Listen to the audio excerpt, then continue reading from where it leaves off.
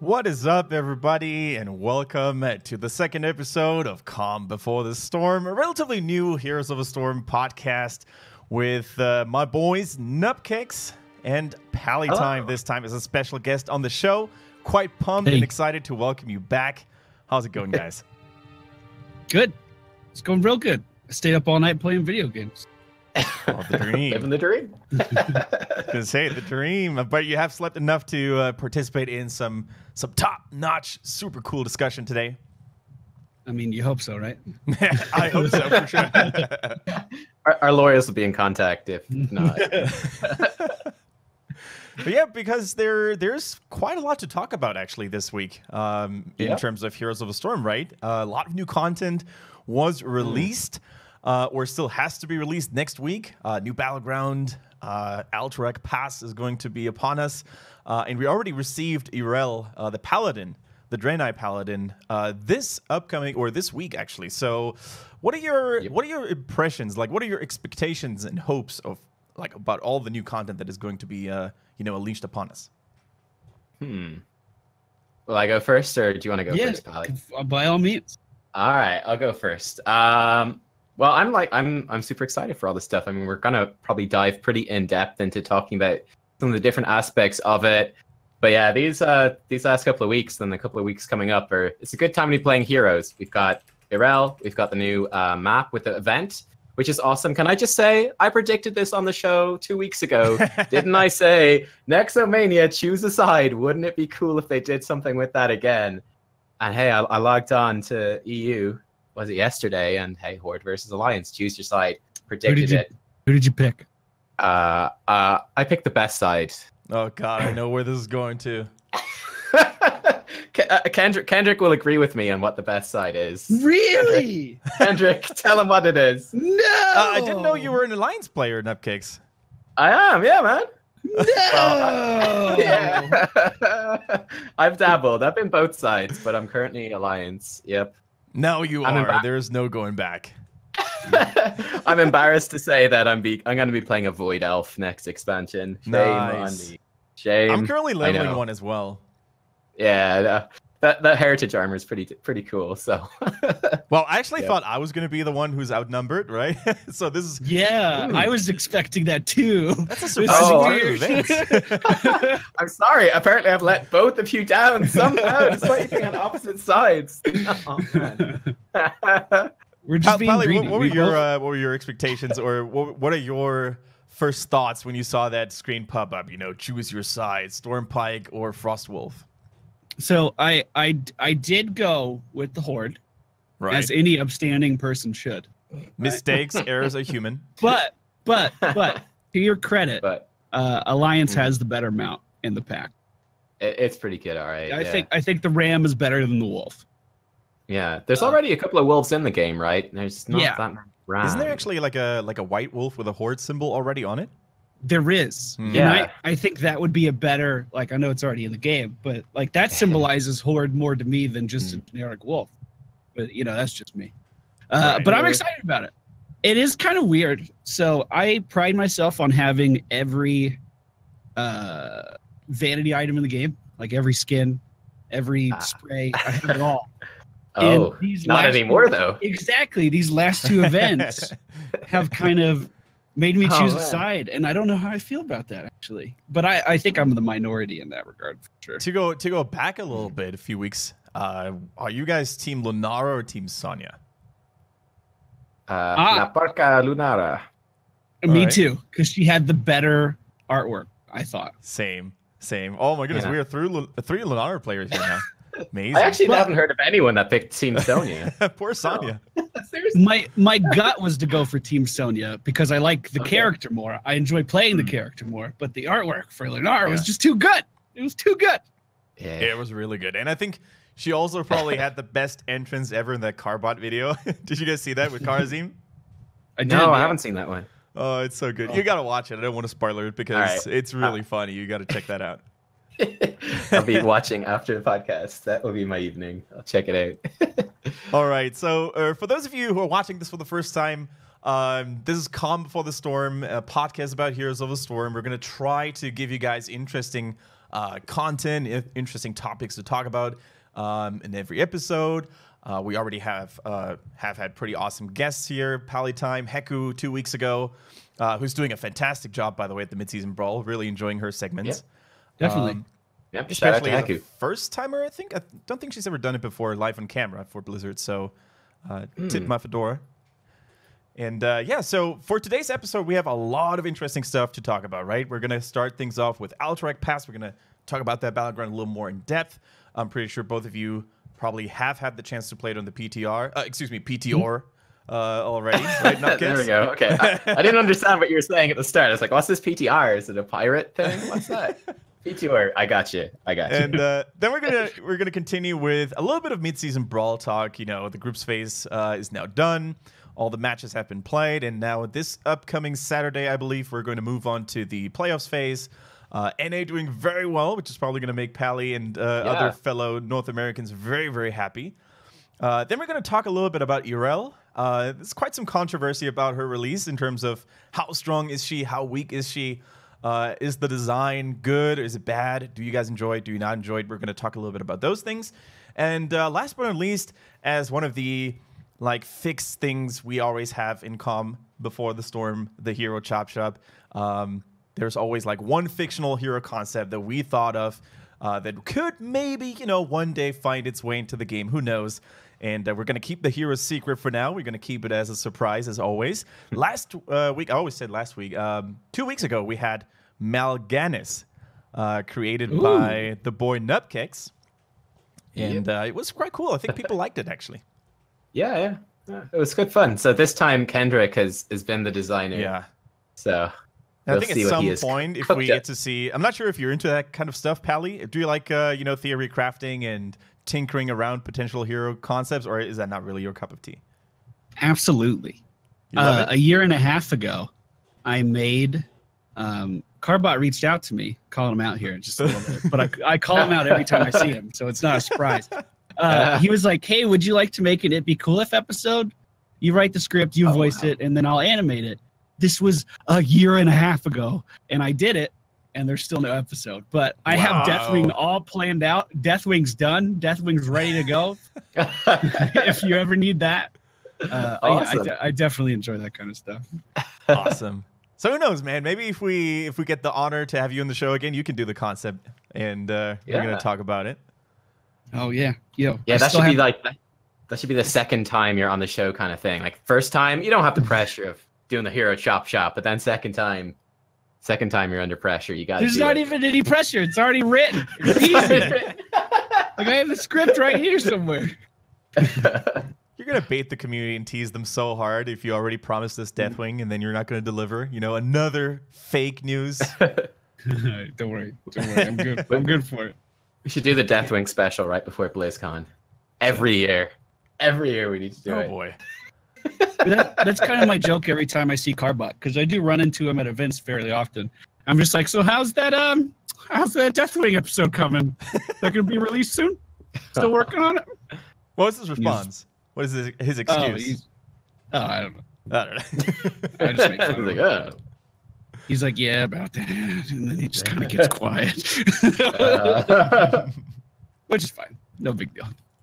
All right, gentlemen, let's get right to the nitty gritty and talk a little bit about Echoes of Alterac, which is like the big event that is going to start going on next week.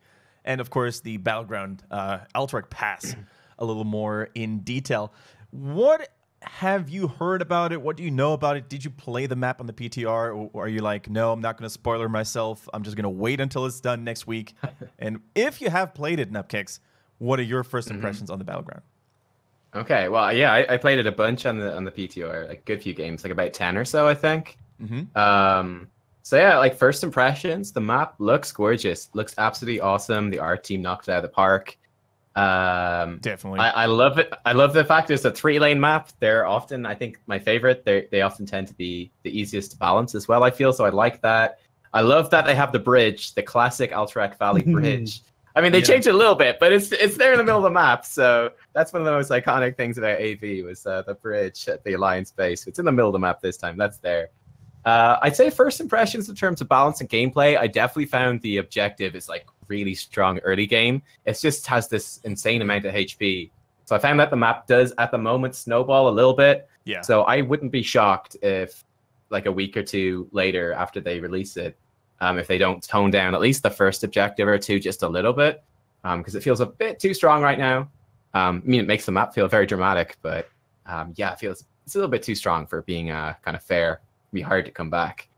It almost reminds me of Infernal Shrines when that map was released and the Punishers were just one-shotting people.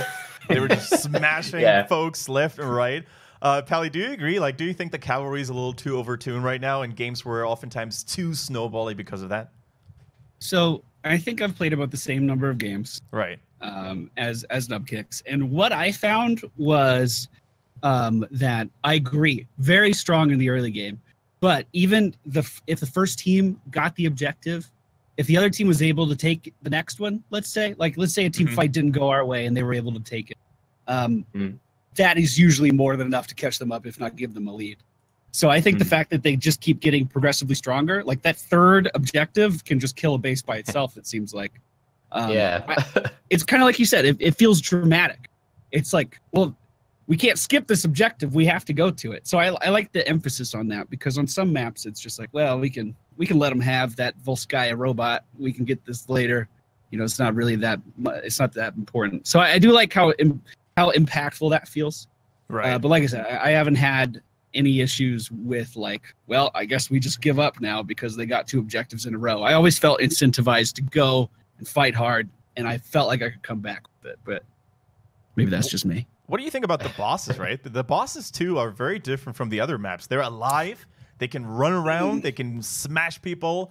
They are pretty scary, actually, especially if you didn't kill all the keeps yet. So they have this AoE cleaving attack. They run around, they reset, and they heal very fast as well. There's no shields, which is definitely something on the other cores. Do you think they're cool? You know, they're true to their other images in Alterac Valley and WoW, or do you think they're a little lackluster right now? I absolutely think stylistically they're amazing. Yeah, like seeing your core fight back is awesome, and I love that you can top hat it and give it can you? Yeah, you can top hat it on Avatar and give it the what's the thing that repairs? The mule. It's slipping my mind. Oh, the mule. Give it the mule. Yeah, you can heal it up with that too. I do feel like the armor should matter more, because he has 3 stacks of armor for every keep in the game, and as you kill one keep, he loses a stack of armor. But it just seems like once you get one keep down, I've found that most teams are able to burn him down pretty quickly. Yeah, I think it definitely makes sense if it was a bit stronger, the core bosses, especially seeing as the objective is strong and it pushes all the lanes. It's like one of the maps where it's pretty reasonable that you could destroy like a couple of keeps.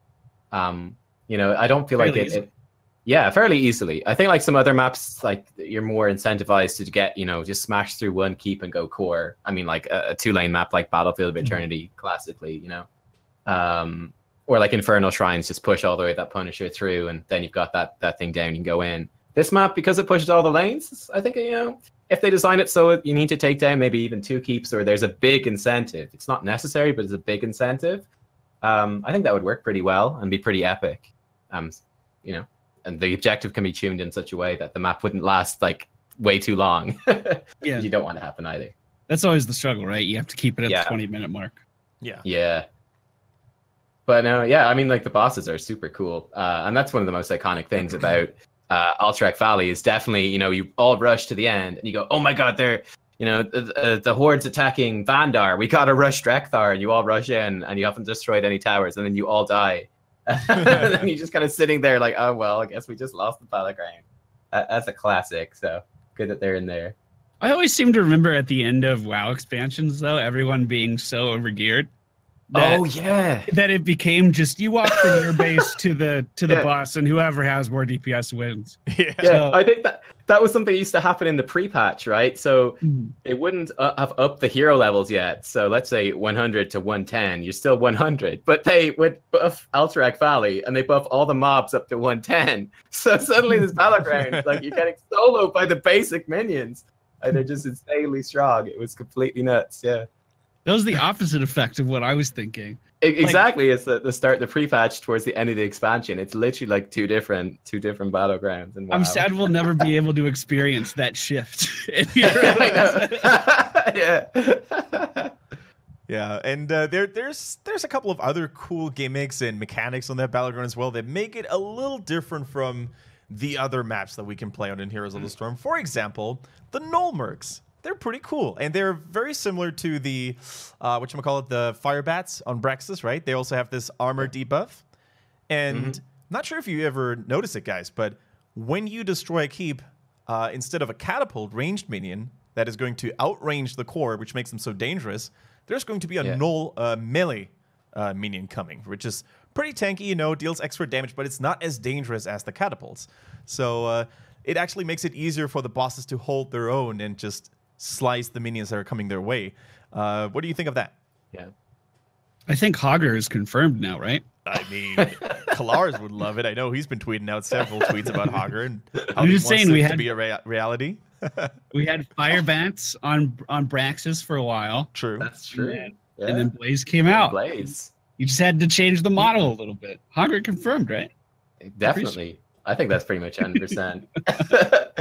But I think it's cool, you know, because catapults are such a staple of so many of the maps now. I think it's really interesting to experiment with creating a different type of like super minion, basically, instead of the catapults. I think that's neat. I mean, like different maps, some of them have different modeled ones, like they look different, like the Diablo maps have the Diablo style ones. But this is really cool that it's actually just an entirely different mechanic in how the super minion guy works. So I mean, like, it opens up some interesting possibilities about different things they could do on different maps, or even perhaps mixing up some of those older maps and going back and, you know, you could change out, I mean, the Diablo maps, maybe give it some sort of shaman-esque minion that does little summons or something. I don't know, like they could do some different stuff to differentiate the maps a bit more with those catapult guys. So who knows? So we mentioned, or you guys said as well, that right now the cavalry seems a little strong. You know, it just sometimes brute forces their way into the enemy base and takes down several forts, maybe keeps, because it scales so well and has crazy buffs for the players as well. So Blizzard decided to postpone, right, the release of the map a little bit. It comes out next week, didn't go live with Yrel. And I think I heard, I'm not sure if this is 100% confirmed, maybe you guys know, but I heard from several people that the new map, Alterac Pass, is not going to be available immediately in the ranked modes. So you're not going to be able to play it in Hero League and Team League. And I think it takes like another week or two until they release it. So I think Blizzard is aware maybe that there needs to be a little bit of additional tweaking. Yeah, I mean, it makes sense, right? Yeah. I mean, it's just, I think it's basically impossible to have a new map be perfectly balanced. It's just not going to happen. There's too many factors. There's too many, you know, levels to play. You just can't possibly have a map that's going to be balanced across different metas as they adapt over the course of the game. Right? Took several times, but now it's amazing. Yeah, there you go. And like you have to have the map work fairly for, you know, quick match, for unranked, for Team League and ranked across bronze all the way up to Grandmaster. It has to be fair. So it's not going to happen on release. You know, it's going to take a few little tweaks here and there for sure. I'm not sure how long it is, if it's 1 or 2 week delay between it going live for everyone. And I don't know either. Are they going to increase the map frequency or anything like that? You know, like if you're playing unranked, there's a higher chance you get the new map. I'd hope so too, but I haven't heard if that's a thing. But it'd be kind of neat. I mean, I kind of like that they just delay it. So not even from a balancing perspective. Like, let's say it does come out perfectly balanced. Still, there's going to be little nuances to what you should play on the map and what you shouldn't. It gives people more of a more time to figure that out before they're putting their best foot forward, and you know their online egos on the line with the rank. You know what I'm saying? Yeah. I wonder. I was gonna talk about Hanamura a little. Let's give Hanamura a little bit of love. It's been it's been the beaten child quite a bit here from the community. So let's give it some love. I actually, to be honest, in its final state where they adjusted the core health a little bit and tweaked the catapults and stuff like that, I actually found it to be very enjoyable sometimes. I still found some of the gimmicks a little too awkward, like the healing camps being able, you could bribe them basically. That was always a little, a little iffy. But towards the end, I actually found that some of the fights and some of the gameplay was actually very enjoyable. And I always thought it got more slack than it deserved. Yeah, I mean, I don't think I was playing Hero League that season, so I didn't get to experience it there. Where perhaps with, you know, like drafting and being super competitive, you could. I believe like Sylvanas push comps were like super popular. Asmo, You just Asmodan, Zagara. Yeah. So I didn't see too much of that, or not as much as maybe a lot of other people might have. But in my experience, I mean, I'd say I love Alterac Pass. I think it's awesome. But talking visually, my favorite map by far was Hanamura. I thought it looked incredible. So cool. And I liked the gameplay for the most part. I liked the payload mechanic. I thought it was fun. It was different. I personally really enjoyed it as a change of pace. But like I said, I didn't play it super competitively, so I don't know how it would have. Maybe that was a bit off-putting for some people there. That's what some people have said anyway. There was not really related to map balance, but speaking of how pretty Hanamura was, there was a press summit for Heroes 2.0 that I was invited to, and the entire building that they had was decorated to look like Hanamura. And it was like you walk in, and we didn't really know what was going on, but then you walk in and you are in Hanamura, and it's like, oh, so this is what's happening. So I totally like, stunning cherry blossom petals in there and everywhere. Wow. Just grass, green, stone, like stone structures to look like Hanamura. It was so cool, so cool. And they even set it off with like pink mood lighting too, to really, to really catch all of it. It was really good. Nice. But I liked Hanamura, but I was also never in that situation where the enemy team pushes into your base and then spawn camps you for the next 45 minutes. Because I heard some people were experiencing that. I never quite had that trouble. Right. One thing I actually really liked about Hanamura is the fact that the middle was just open. There weren't any towers, there weren't any buildings, there were a few mercenary camps in there, but the middle of the map was huge, and it was a big area to brawl. And Tim and I always joked that it was the best map for triple tap because of that. Because where are they going to go? where are you going to go? Yeah, I miss it. I hope it's coming back soon. I really do. Yeah. Here's a question: would you guys like to see it come back with the payload mechanic, or would you rather see it be a more standard map? I think there were some rumors about there only being one payload now, and teams basically have to fight over it. But nothing has been confirmed, obviously. So I think it would be a shame, or it would be a little sad if they remove the payload altogether and just make it another standard map with maybe mercenaries, bosses in there, but nothing really else to be done. Because the payload is so iconic to Overwatch, right? It's like the thing to do. There's memes about it. There's jokes about it. So maybe they're just gonna tweak the payload, like there only be one, give it different movement. Balance it, in terms of damage it does on the core. Maybe there's no core damage at all. It's just giving your team bonuses if you get it through experience or something like that. It would be really sad, in my opinion, if they removed it like altogether. I met a guy that works on the lead map designer. For Hanamura? No, just in like for Heroes. Gotcha. He's the lead map designer. I met him. And when the game was still in beta, I had a meeting at the campus for something, and we got a chance to talk to him. And it's so funny because you could tell how far ahead they were on map ideas. Because I was so what are you thinking about? And you just see his eyes light up. He's like, he had so many ideas, and I wonder if that sparkle in his eye that I saw was like, I wonder if we're up to Hanamura and the new Alterac Pass. Like, I wonder if those were already conceptualized and they were just like tweaking how they were that many years ago. Because literally he was starting to talk, and then the community manager was like, "Yeah, you can talk about this stuff." seriously, that's so many years down the line. We can't go there. Wow.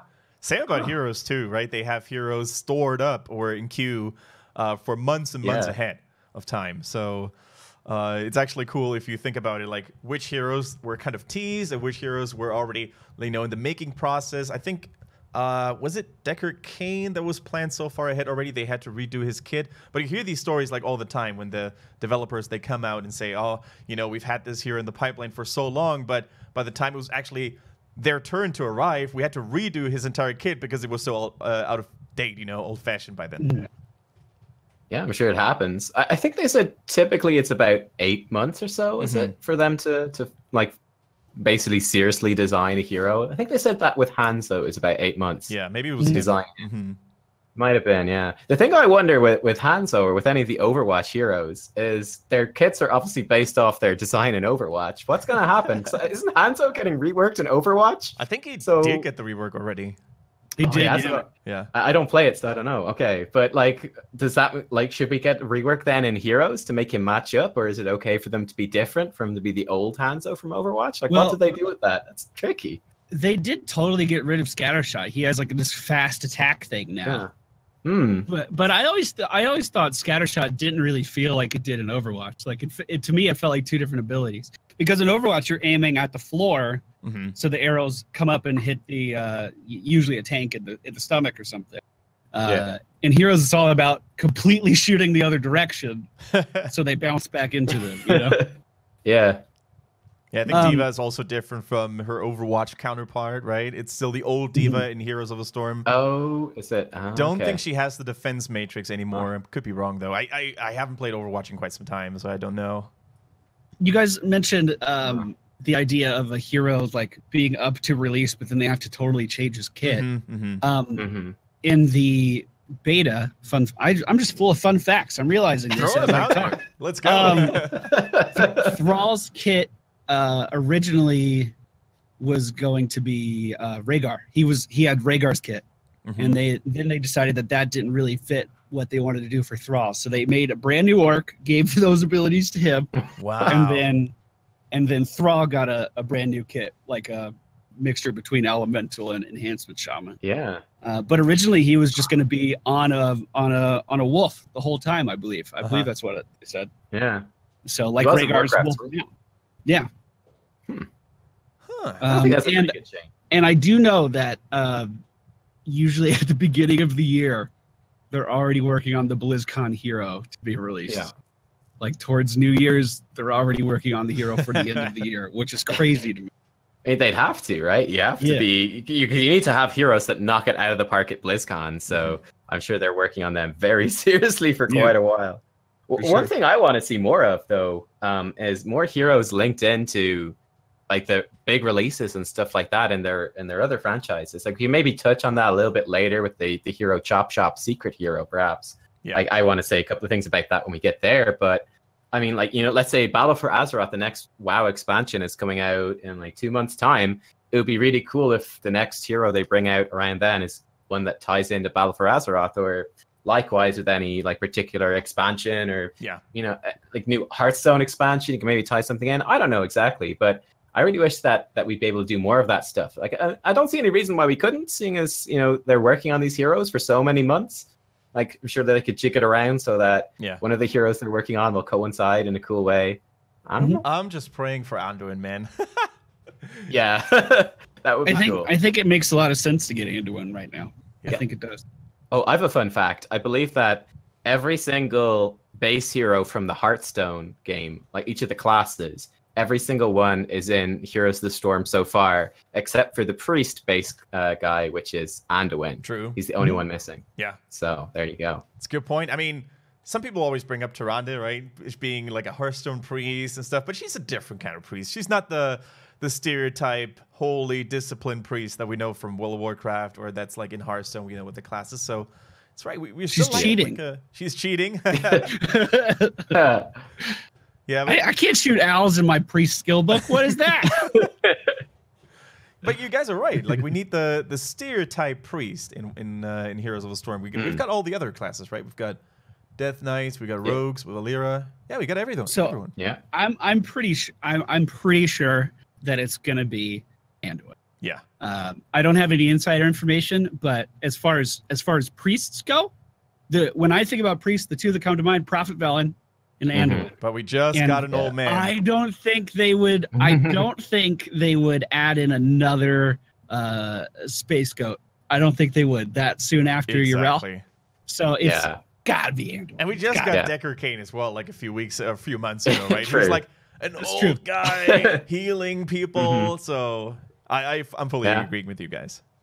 But like, it would work great then at BlizzCon, wouldn't he? Or like even one of the next heroes, either here or at BlizzCon.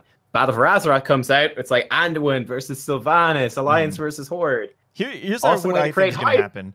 The moment Anduin comes out, whether it's BFA related or not, Sylvanas is going to get a rework.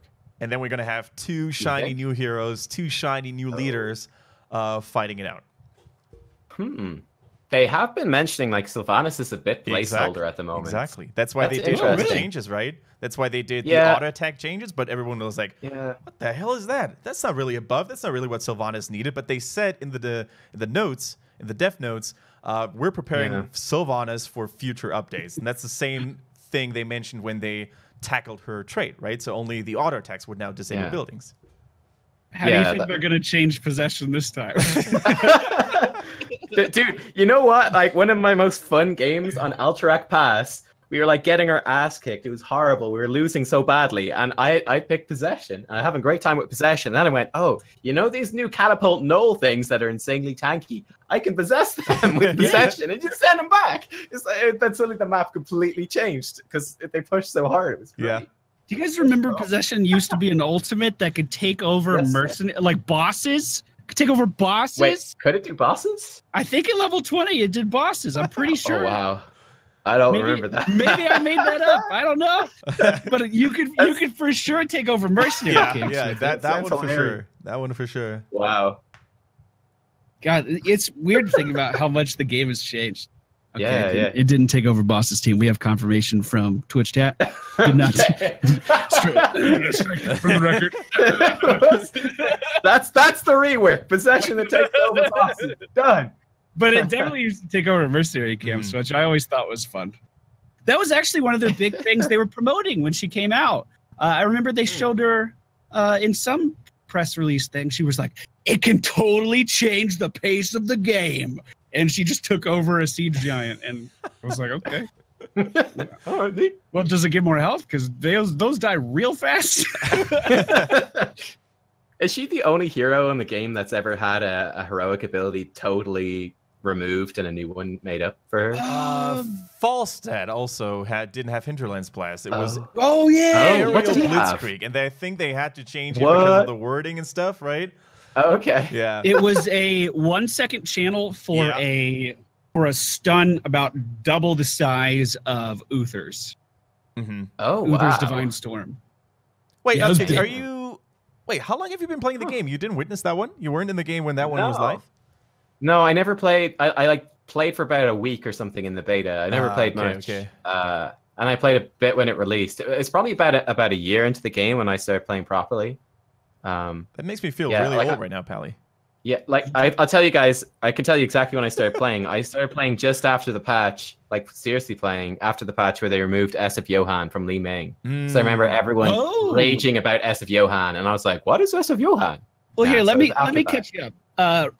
There used to be a red Archon that could auto attack across the screen, deal guaranteed crits, and did more damage than any assassin in the game. Stitches had Sprint, Blink, and Gorge. And Fishing Hook, so he could take you about 4 screens away from where he started. Divine Hurricane was literally the entire screen. It would stun everything. And Uther could use his abilities while he was in ghost form. He could use every ability while in ghost form. Every ability. Yeah.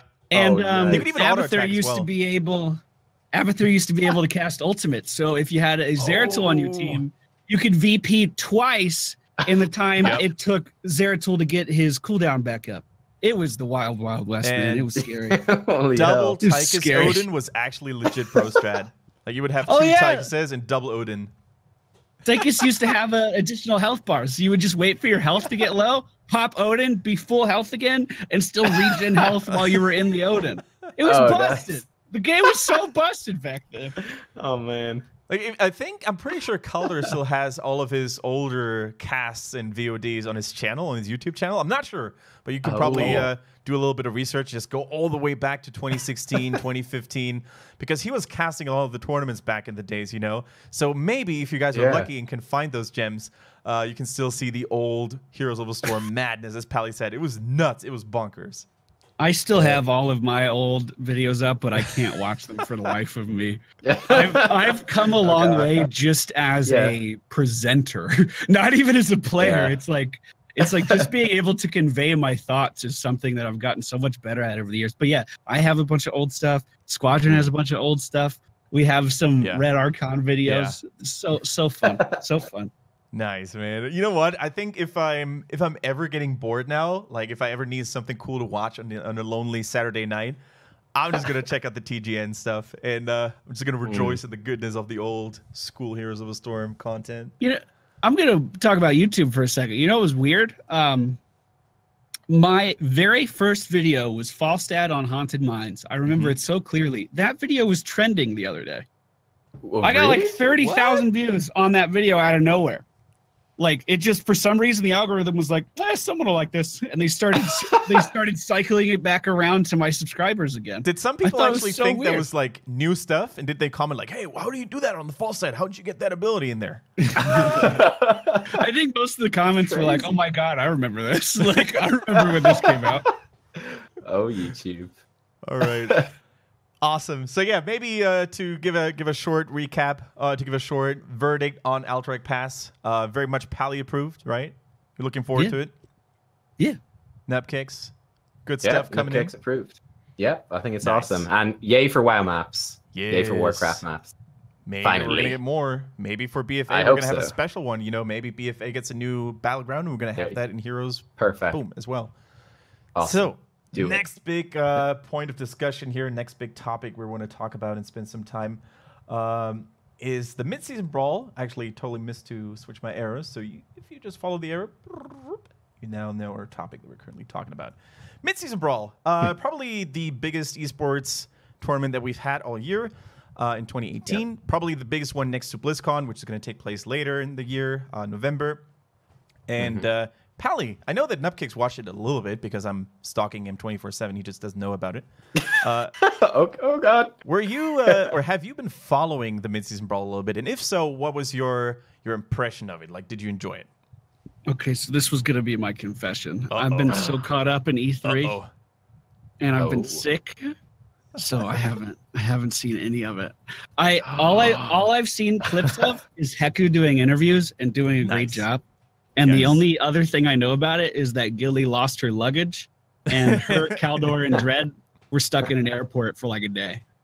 So I was gonna talk about like the human side of it and not the video game side of it. But then you just put me on the spot like that. I wasn't ready. I thought you had at least a little something. I got nothing. But I was going to use this opportunity to hear what you guys thought and go back and watch those games that you guys recommended. Nice. Oh. Yeah, Okay. But before we jump in, go ahead. Well, if you could pick one thing that you're most hyped about from E3 before you go into the hot stuff, what would that be? Oh, I thought Bethesda's show was fantastic. Everything Bethesda talked about, I was on board with.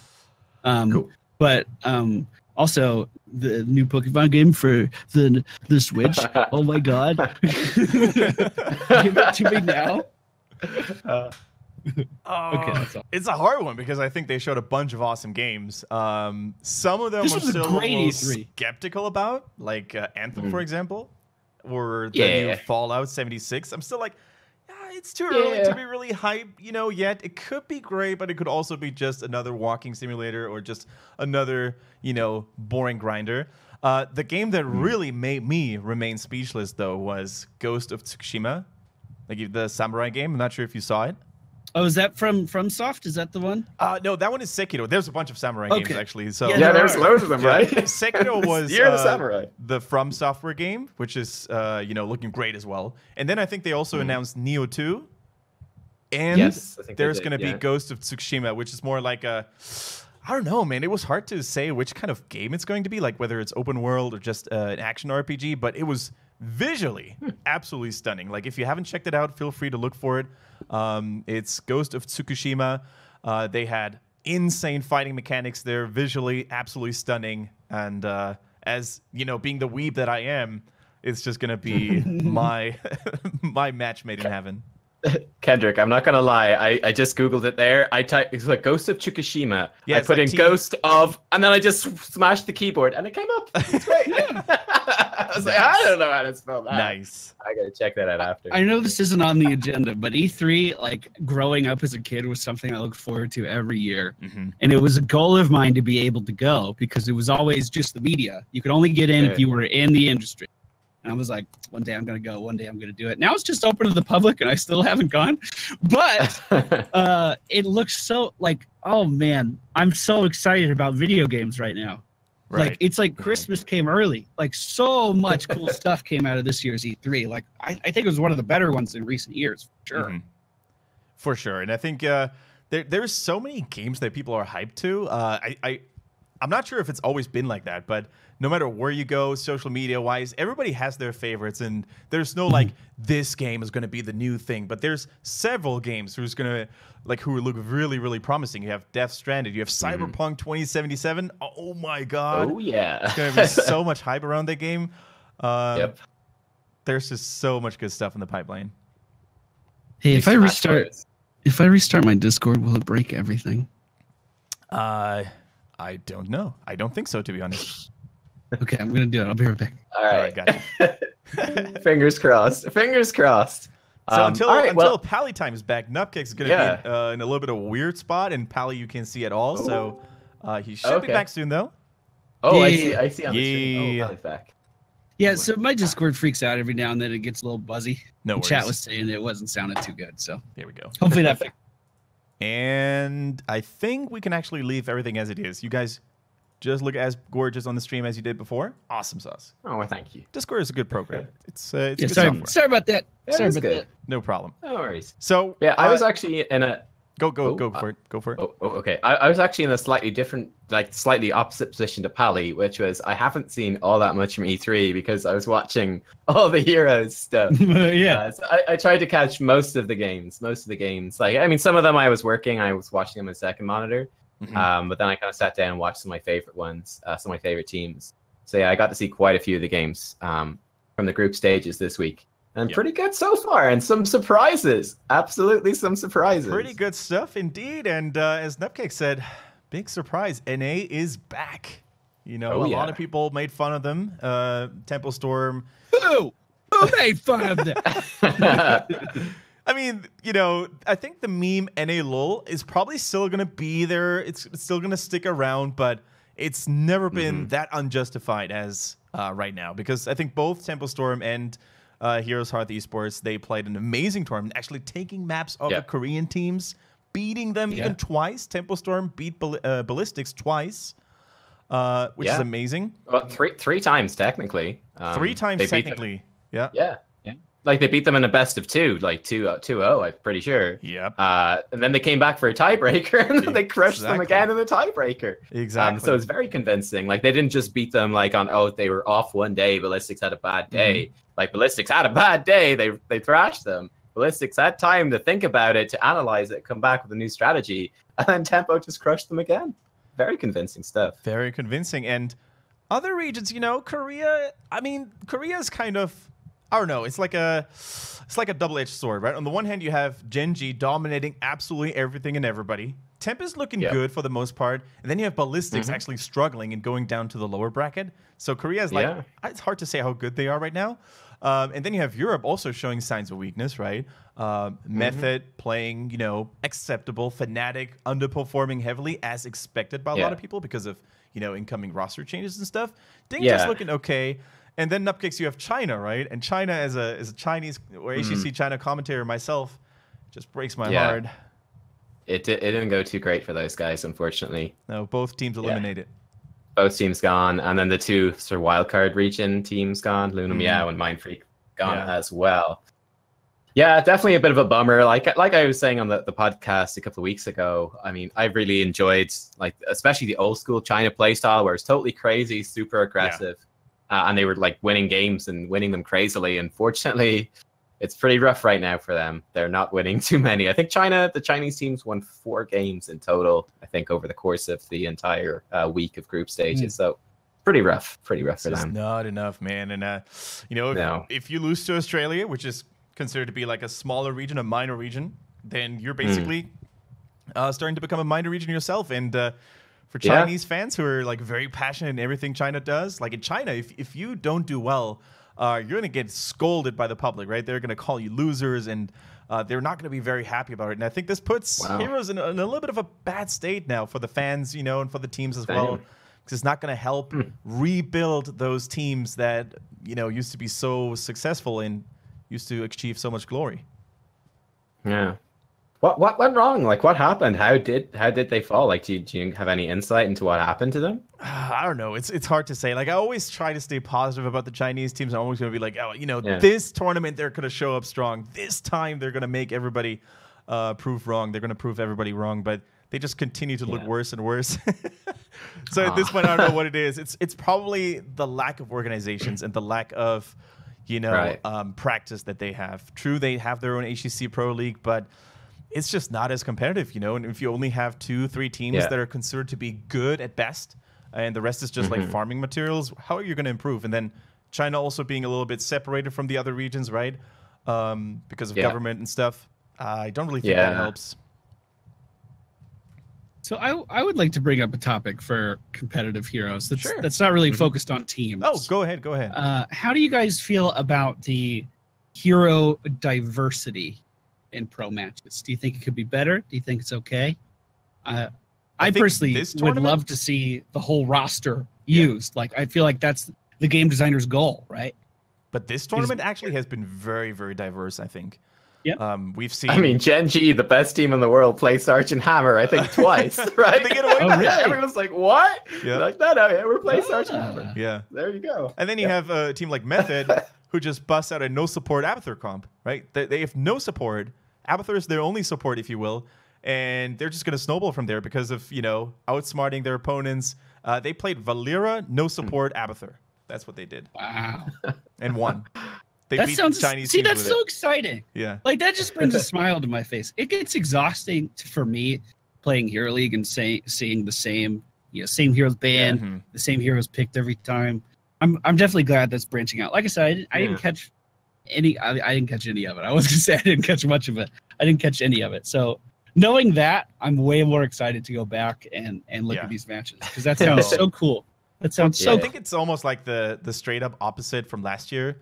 Right, in which we had double support, and so it was everything was just focused on supports all the time. Which supports are going to be in the game? We're going to have Yrel every single time. We're going to have Tassadar every single time, Malfurion, and then it's just going to be hyper carry versus hyper carry, and it's not really that diverse because there's only so many heroes that you can play with double support. But now that double support is gone, and teams just getting super creative about it, I think it's such a blast to watch. And I think it also reflects itself in the viewer numbers, right? Nubkeks, I think compared to other tournaments in the group phases, we never really had 20K viewers in just the groups phase. Yeah. I mean, I'm actually not an expert on this at all. I don't pay too much attention to how many viewers are watching, so I actually don't have any facts to compare across them. So you're going to have to carry that one, unfortunately, Kendrick. But it's doing really good, is it? That's great to hear. Because I have to say, like, it's been a really good tournament so far. I think, like, when HOTS started doing some of the tournaments, I mean, definitely the production was good, but there was definitely room for improvement. And I think they've definitely made those improvements. Like, I think this tournament's been really, really well put together. Like, it's running really well. Hardly any technical issues, right? It's just been smooth. I mean, it's crazy. Game after game, bam, bam, bam. Yeah, they've been doing a stellar job of that. So great to see that's being recognized. And Heku is there. Yay. Heku is there. Yeah, seriously, I'm so excited for her. That's so cool. Because it really shows, like, she's been working so hard in all those interviews that she did, like, off tournament. Yeah. She's been interviewing players online on her YouTube channel. So, yeah, it's really good to see that Blizzard acknowledges the work and that she's also, doing pretty well on stage and interviewing people. It's very exciting. It's not that easy, actually, especially if there's Korean players or Chinese players or players that are not that good at English. You have to deal with a translator as well. It's not that easy. Yeah, no, I'd say it's super challenging, and she's done a great job. I mean, the experience she has doing interviews with pro players over the years is definitely standing to her credit, which is awesome. But yeah, I don't envy her. I would hate to do that job. No, I'd be terrified, man. Holy hell. That is so hard. That's so hard because it's hard to go into that with thought up questions too, because usually it's relevant to the last match that just happened. So not only do you have to watch it intently and not miss something, you have to come up with a question that's engaging for your audience and maybe lets them know a little bit more. I was interviewed at the European Championship like 2 or 3 years ago or something, and that's the most nervous I've ever been. Yeah. And I didn't even have to come up with the questions. I had the easy part. They were like, "What do you think of this draft?" And I was like, "Malfurion's in it, and he roots things, and he was good." Like, it was so bad. So I completely agree. I would not want to be in her shoes. That is a difficult task, I think. Yeah. The viewers right now can take a look at the tables as well and the standings. You know, who's going to make it to the upper bracket, who's going to make it to the lower bracket. Group A and B, there were only 2 groups. So we have all the European teams in there, which were 3 Korean teams and 2 North American teams who showed up big time. As you can see, Tempo Storm securing 2nd place. I don't think anyone predicted that. Like, I know some people were saying, you know, this is the time, this is the year for an A to show up strong and to step it up. But nobody would have expected Tempo Storm to place 2nd in that group. Ahead of Ballistics, ahead of Fnatic, which is just insane. And in Group B, you know, a little bit of a surprise there as well. I would have actually expected CE to maybe make it out, but they fell to Heroes Hearth, couldn't make it. Tempest looking good. Dignitas looking a little weak here and there, but I'm pretty sure this Saturday, by the way, things are going to continue. So the playoff stage is going to continue there. Saturday and Sunday, we're going to have 2 awesome days of Heroes Esports. And even if you're not like the biggest of esports follower out there, I think it's safe to say that supporting Heroes Esports is so important if you care about the game. Like, even if you don't play competitively yourself, showing those teams the support and keeping the scene, you know, alive and just giving the game exposure online is just so important. And let me tell you this, if you ever make it to any event where a Heroes Esports event is shown, just go there because the atmosphere is absolutely electric. Oh, absolutely. So good. And they usually do such a good job with sound design alone. Yes. So even if you are new and you don't know what the talents are, you don't know what the heroes do, just sitting there and watching it as like the spectacle that it is just fun. It's just fun. It's awesome. Kendrick? Yeah. Can we make predictions? I think we should all make a prediction as to who's going to. The 4 teams in the quarters. Sorry, not the quarters. The 4 teams in the semis, the 2 in the grand finals, and then predict who's going to take the cake. All right, and man. We'll see.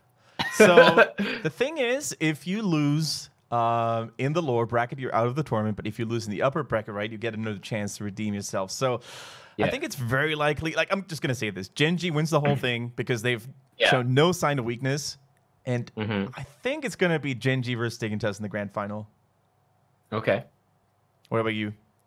I was actually going to say the same thing. I was going to say I think Gen.G probably goes straight to the finals. And then it's really cool. The first game this Saturday is or is it the first game? It is actually going to be Gen.G versus Dignitas. Like, that's going to be the first series of the Saturday. On Saturday, yeah. So, I mean, I'd love to see that as a rematch because I think that'd be super exciting.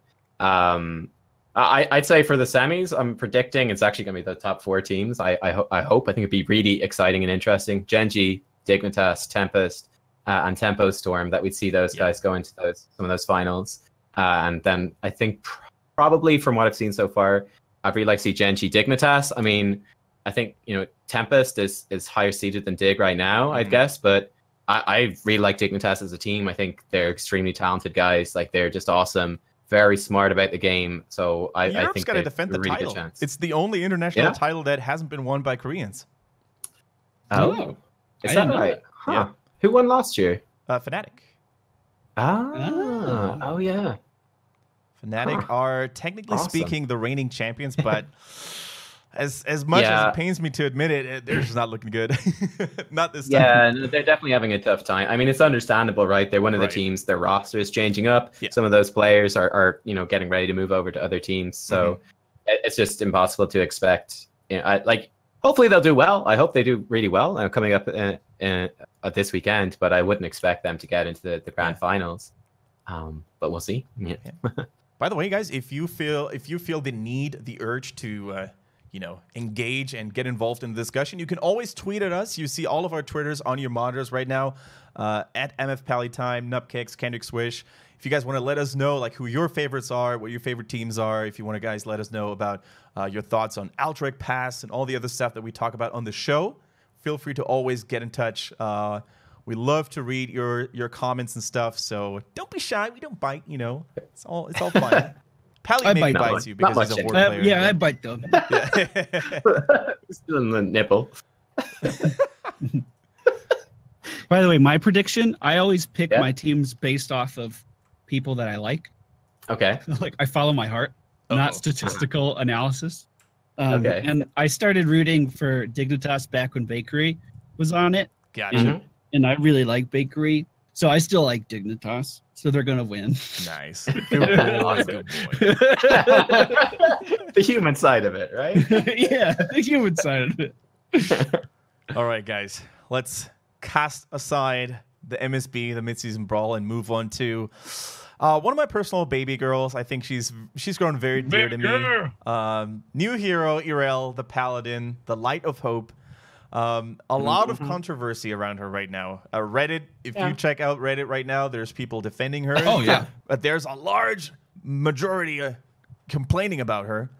Which faction do you belong to? Or which faction would you rather, support in a way? I'll go last. Kendrick, what do you think? So you think she's garbage? No, I'll go last. Oh, okay. I thought you'd go for the last faction. All right. If you want me to go first, I think she's definitely playable. I don't think she's underpowered in a way that you cannot win with her. But I think she's definitely hard to make work simply because of how her kit works. You need to know when to cast which ability. You need to know when to avoid those interrupts. And there's a lot of heroes that can mess her up. So I think if they maybe give her a little bit of love in terms of mechanics. I don't think she needs numbers. I think if they make her channels a little faster, maybe if they give her more range on the jump, for example, on the leap, maybe that's going to help her out. But I think you also got to be very careful on how to buff heroes, because I think Yrel might be one of those heroes that gets very OP, very strong, if very quickly if you buff her too much. Okay. What do you say, Nubkeks? Okay. This is gonna be good, right? This is gonna be good because Pally, you're gonna be able to be the judge on this, because I'm gonna go the exact opposite way from Kendrick. I knew it, and I love it. Okay. Yeah, so a real debate. So yeah, I think Yrel's mechanics are great. I think the hero, she's struggling at the moment. Like, just looking at it now on Hotslogs, her win rate at the moment overall is only 38.7. It's the lowest in the game. Yeah. I mean, like, Blizzard typically looks at healthy win rates 45 to 55. That's very broad overall across all levels of play. So it's broad, but yeah, she's definitely even that broad standard. She's below. I think she's extremely fun. I really like. I know I saw some stuff on Reddit today. People don't like the charge up, stuff like that. I actually really like the charge up on her abilities. Well. I think it's cool. I think it's unique. I think all of her abilities are fun. I think her kit is a ton of fun. The two heroics are very interesting. She's got a bunch of great talents. Like Divine Steed is super. It's a ton of fun to use that one. Zipping around. It's a little busted. It's a little busted, yeah. Maybe a little bit too strong compared to the other ones on that tier. But if I were Rhaegar, I would be so jealous and so angry. Yrel gets that freaking mounting ability. She gets a bonus movement speed buff as well. Yeah. I think they should give that to Rhaegar now. Baseline. Baseline. Yeah. They should give Rhaegar all of Yrel's abilities baseline, probably. That'd be pretty good. Ultimate healer. But no, I think her kit, just the way the mechanics of it are great. I think if it was me, I'd just be looking at numbers tuning with Yrel. And it does seem that she's undertuned at the moment. Look at upping like some of that damage a little bit. I know they actually did some of that between the PTR and the live servers. They upped her, I think, her basic attack and her Q damage a tiny bit. Yeah. So I'd like to see those tweaked a little bit. Or other things along those lines. Small number tweaks. Like Kendrick said, I think she could very easily become super OP. A lot of heroes have that potential, but if you're cautious with it, just slowly buff her up. Yeah. I think she'd get to a great spot pretty quickly. I mean, The only thing I maybe would change in terms of mechanics is not the charge up, but rather the jumping animation of her E. Maybe make that a little bit more generous because it's pretty slow. Yeah. I feel that holds her back from being like a main tank. Do you one think thing we could she's discuss. slowed too much while charging up? No, not really. I mean, I kind of like the idea that she gets slowed down a bit. I mean, you could maybe make her slightly faster, but I think it's fine. I think it'd be really annoying if she didn't get slowed down. And she jumps in, and you see she's charging up her hammer, and there's absolutely nothing you can do about it. That would kind of suck. I think it's fine. And I think it feels pretty good, actually, from what I can tell. That's my opinion, anyway. Pally, you've heard both sides. What did you say her win rate was? Her win rate is 38.7%. Yeah, mine's 100%. That's pretty good, man. But I got to jump in there real quick before I let Pally continue. I think the reason, or one of the reasons why her win rate is so low, true, her kit might not be, the most polished, the most competitive one right now. But I think another big thing is that she requires a lot of skill because of the charging and stuff. And I think a lot of players, especially in the beginning when the hero is new and you have to figure out like how to play that, I think a lot of players may not play her to the fullest of her potential. And I think that also falls into that category of her performing so miserably right now. I mean, that happens with every new hero, right? There's always a learning period, and the win rates nearly always go up, usually quite a bit. Some heroes, of course, like Phoenix, for example, was just crazy overpowered on release. So they just started about a 60% win rate, and they don't go anywhere near going down until they're tuned. But yeah, I'd say definitely also to throw it in, one difficult thing with Yrel, especially if you play her in a solo lane, it's the unique difficulty of playing a solo lane hero, is those 1v1 matchups. It's just simply that knowledge gap of knowing how does this hero match up against these other ones. Because it's very easy to pick her into something, think, oh, she's probably going to do really well here. And then you get stomped in your solo lane. And if you're playing on a map like Brax's Holdout, well, I mean, you thinking you're picking a winning lane and you're not, that could literally lose you the game. So, that's something that people will figure out over the next couple of weeks as well. So that will make a big difference. It's a particular solo lane hero thing, I think. On the topic of being a solo laner, I think you have her talents open right now. That level 1, I forgot what it's called, where you heal after every spell cast is so incredibly strong. Trading. Yeah, that's so my favorite. Incredibly strong at just trading into heroes. And I always feel absolutely confident because of my 100% win rate. I don't know if I mentioned that. Absolutely confident that I can win the hero brawling portion of any lane. Like, it hasn't even been close. I just walk away with full health and they leave with nothing. But there's no lane clear at all. Zero, like none. So if you're going up against a Zagara or something, she could just push you into your towers, and then you sit there and you watch that. You don't really get the opportunity to brawl that hero because you can't push back the wave that they're starting. I had a Braxis game where I was 1v2 in the top lane, and I was winning it, but they got a little bit of charge here and there, and I could not push back the Zerg wave at all. Like, my team was pushing the core, but their team just had Zerg pushing, and it managed to get a keep down on the first wave just because I could not fight it back even a little. So if there was anything that was going to be changed about her, it feels super awkward to have a solo laner that can't clear a lane. Like, Blaze clears him no problem. Malthael can clear him no problem. Leora can clear him no problem. But a bunch of off lanes. Like, that's why they're off lane. They have good sustain and they can clear lanes. Like, that's what they do. So I would like to see maybe that Q talent at level 1, maybe give some extra damage to minions or something with that. Give her a reason to use it other than just healing. But as far as the rest of her kit, I do think she's strong in a lot of ways. In a lot of ways. The healing talent at level 4, I've been able to put out it's so good. Substantial amount of healing. If only we could see healing done, right? I know. Yeah. That's always driven me crazy, and I've given feedback after feedback after feedback on that. And I don't know. Technology isn't there yet, Pally. But it should be. I just really like I think she is. We did on one of our squadron shows. We did Malfurion, Tracer, Yrel combo. Yeah. And Malfurion can heal Tracer wherever she goes, and then as Yrel, I could just follow Tracer because she has so much sustain that I was never worried about dying. And that heal on your trait every 10 seconds was able to like keep Tracer alive through the stupidest things. And then you get the 16 cooldown reduction on your trait, and you're gonna heal even more. Dude, I always go for the cleave. I feel like the cleave fixes a lot of the problems I have in her kit. All of a sudden, she does have lane clear. All of a sudden, she does have a little bit of burst damage. My main complaint about her is that I don't feel like she is a flashy hero at all. I think it's very difficult to see what Yrel is doing unless she pushes someone into a corner and then body blocks them or something. Like her damage is not fast.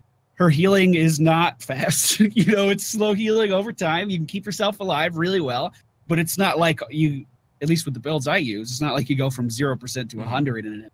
You know, it's no ancestral heal going off. Or Pal, you think because she's not that flashy and she's not that hard hitting, that's why she's so loud? You know, that's why she's screaming a lot to appear a little bit more flashy. Because she's loud, dude. She screams all the time. She's very loud. And I think her ultimates, the fact that they don't really impact other heroes at all, is odd. I think that's odd. But strong hero, I think.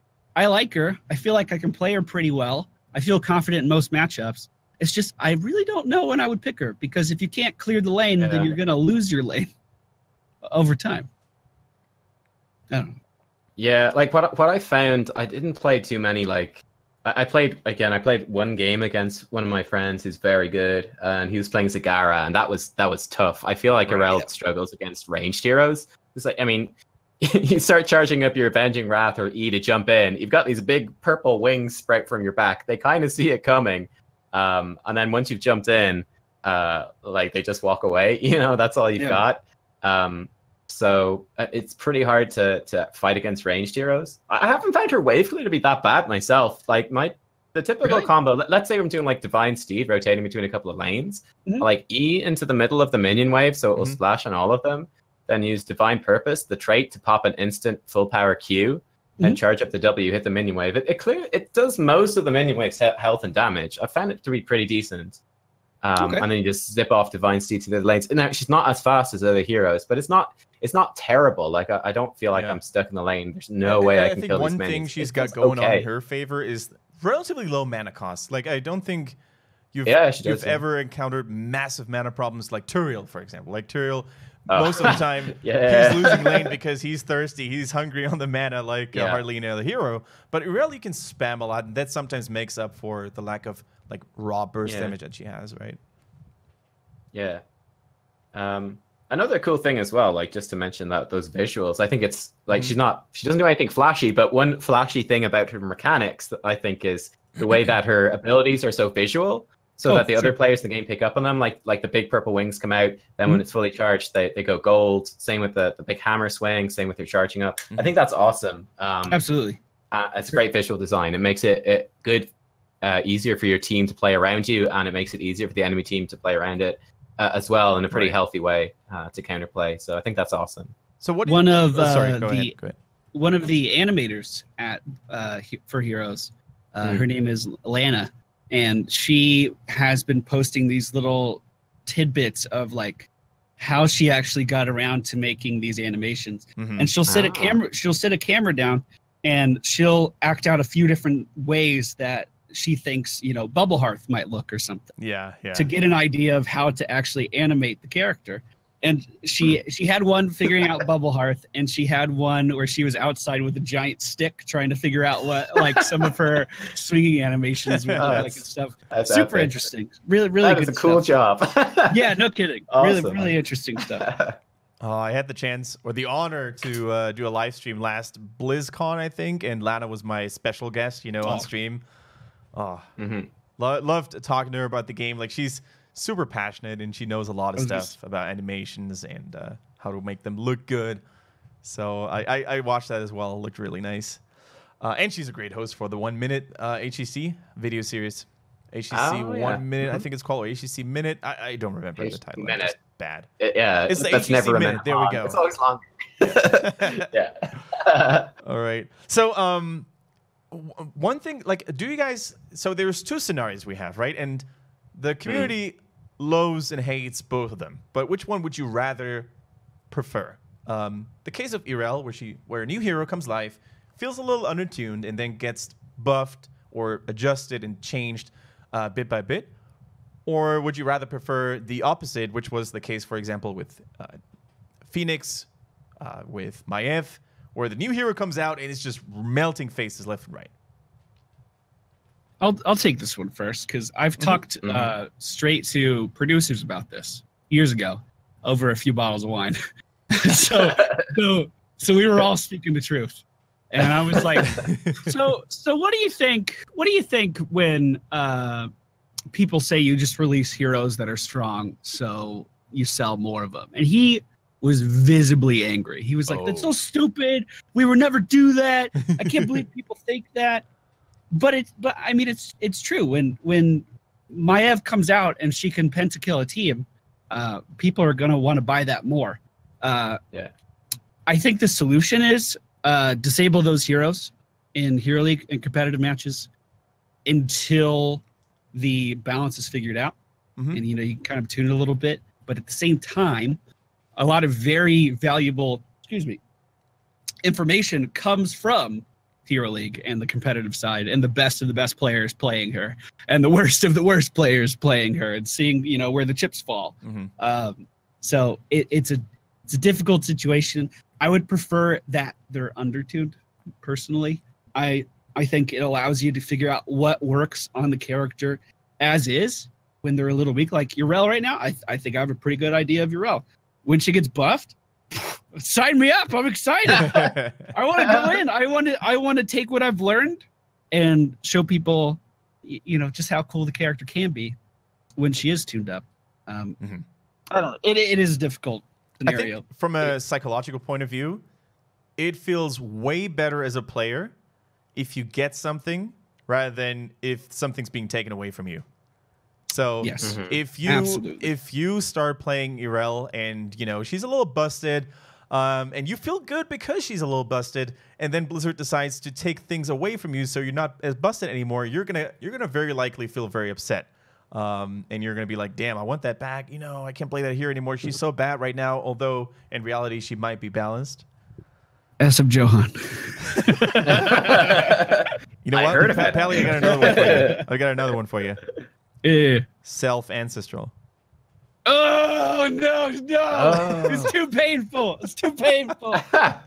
I used to be a Rhaegar main, and I just wouldn't heal anybody else. I would just go attack. I feel you. Just go attack everything and ancestral myself. Nubkeks, man, let us know. What do you think about it? Okay. I mean, I think it's a tough one. I think it's really hard. I lean more towards the side of I prefer them to be a little bit undertuned than overtuned. And what I'd like to see is them to release a new hero. I feel like at the moment they wait 2 weeks to patch that hero. I don't see any reason with heroes that are clearly like, if we go a week, we're a week into this patch and Yrel is still 38% win rate. I think it's not unreasonable to give her a small number of tweaks, like nothing major, just small number tweaks to boost her up a little bit, just tide her over for that extra week. Right. And then at that 2 week mark, give her a bigger patch where you go more thorough. I think that would be nice. I really wanted that with Phoenix. Like it didn't bother me personally because I was playing Hero League when Phoenix was out, like just exclusively Hero League. So he's just banned every game. So never saw him, but I felt bad for people. It's like, it must suck for people in quick match because if you're going into a game, the other team is Phoenix and you don't, you're going, ouch, okay, this hero is blatantly overpowered. Yeah. And for 2 weeks now, if I go into games, half of the game it can often feel dictated by whether that hero is on your team or on the enemy team. So I would like to see that, okay, it's very difficult to actually have a hero be perfectly balanced when it comes out if they're over, like, obviously, like, if they're still fairly balanced, we kind of think they're a bit too strong, but it's not really coming through yet. It's fine to wait the 2 weeks, but I'd love to see that 1 week. Nothing major, just a little bit of a small tweaky balance patch to bring them back to a more reasonable level. And then I think, underpowered heroes will feel fine. So by the time you realize they're underpowered or overpowered, they're probably going to be tweaked here or there. So, it's not that big of a deal for most players, I would say. I think that's like the most important thing, like Blizzard being willing or trying at least to fix heroes that are new very rapidly, right? We had I think they're actually doing this really okay and really well right now, but there was a time where they took an absurd long time until they did anything about OP heroes, about weak heroes. And I think I'm really glad that they're willing to just listen to the community a little bit more, do more tweaking and testing, and then just throw out these minor balance updates. I think another good example that we did have in the past where things were working really well in that regard was Zarya. Zarya came out, hit like a wet noodle, didn't do anything. Then they overtuned her a little bit a few days later. Yeah, and they took that back she was super OP. She literally became the strongest woman in the world. And, I'm the strongest. And then they tuned her down a little bit, and now she's in a really good spot. I think Zarya hasn't been changed in months, right? So she gets little tweaks actually. She's got a couple of little tweaks, a little bit more Q damage, I think a little bit more basic attack damage, small things. Yeah. And I think the same they can do with Yrel, right? If you just give a little bit of love to Yrel, maybe do some quality of life changes in terms of like channeling time, movement speed, and stuff. I think she will see a decent amount of play very, very soon. In that same vein, though, they can test and test and test and test for 8 months, let's say, the length of the character development time, as far as we know, and then within 20 minutes of the character being live, with millions of players, a little optimistically, millions of players jumping in and playing that character, they'll get more data in those 20 minutes than they will in all of those times testing internally, just because of the sheer volume of people. So it has to be such a huge challenge to come out with something and have it perfect, right? I can't imagine that kind of stress of being like, well, here's my baby, let's just go throw it out into the world and see how it goes. Can't imagine it. Yeah, I mean, what I will say is that, okay, sure, the balance on heroes can be a bit dodgy when it comes out, but definitely the last several hero releases, off the top of my head, have been, I would say, exceptionally well designed mechanically, from a mechanical perspective on the heroes. Like, they do interesting stuff, like Phoenix. Okay, sure, he was super OP, but like just the way the hero works, he does a bunch of really cool things. So I think that's great. Same with Yrel. I mean, Deckard Cain as well. They do cool stuff. So I think they've been doing really good in terms of just the basics of the hero kit. And then it's impossible to have it perfect on the balance. It can't really happen. Quick question, one in a million. Off topic. With the latest hero releases, like let's say Maya, Phoenix, Deckard Cain, and Yrel, and some of the reworks they did, like Diablo, for example, which is amazing in my opinion. Do you think so far the concept of them, toning down or slowing down on the hero releases, but taking care of reworks and other stuff in the game is working well? I just want to know why they don't bring. Okay, yes, I do think it's working well. to answer that question, for the life of me, I can't understand why they don't acknowledge Jim Raynor is still Jim Raynor. I think deep down, somewhere in the pits, in the dungeons of Blizzard, they're gonna have this scroll sealed, and in that scroll lies the rework of Jim Raynor, and it's gonna be glorious, and they just wait for the perfect time to unleash it. You know what I'm saying? It's like we've heard he's getting reworks. We've heard he's getting reworks. They're coming. They're coming. They're coming. Just give us a little update. How's that going? How's Jim Raynor? You guys are slowing down content to rework stuff. How's Jim Raynor coming along? I'm just curious. The thing is, like first of all, I think they already, they basically said they would do rework at some point, and I think also another indicator of there being a rework coming someday is that, technically speaking, they could make Raynor viable right now. Like, they could just tweak his numbers, and I think he would be a fine hero. Like, his kit isn't actually that bad. It's boring as hell, mind you, but it's not that bad. It's not like you can't make this hero viable. So the fact that they're not tweaking him, I think, strongly indicates that in a few months, maybe from now, we're going to see a brand new Raynor. Few months, he says. Oh my god. I know, man. This is the thing. I would like to see more little tweaks, which they started doing more recently. Like, I mean, okay, sure, like you're gonna rework Raynor, that's fine, but there's no harm in giving the Raynor that we have now a few little like tweaks or buffs or quality of life things while we're waiting for the rework. I think that'd be nice. Did you know Jim Raynor's trait, Nubkeks, used to be cooldown reduction whenever something died? Oh, that's one of his talents now. Yeah, that's one of his talents now. They used to be so dope. You could almost have two Hyperions out sometimes. Oh god! Do you remember the days where Hyperion was bugged? Yes, that was horrendous. It scaled it's scaled with. I'm trying to remember. I think it's season scaled with season marksman, damage? and it applied Yep. both giant killer and the executioner on the attack. So Yeah. if I there was a think it target that worked- was slowed, you Yeah. would get bonus damage, and giant killer would apply to everybody. It was just nuts. Yeah, I think it worked with focus attacks as well. It would I give think it so, like yeah. cooldown reduction. So like every attack he did was a focus attack. Yeah, it was pretty insane. That was also when they like reworked Thrall a bit. So Mhm. it was the Hyperion Earthquake meta. It was terrifying. Oh yeah. And Bloodlust. That was a thing as And well. I remember going into Apocalypse. one of the games, Yeah.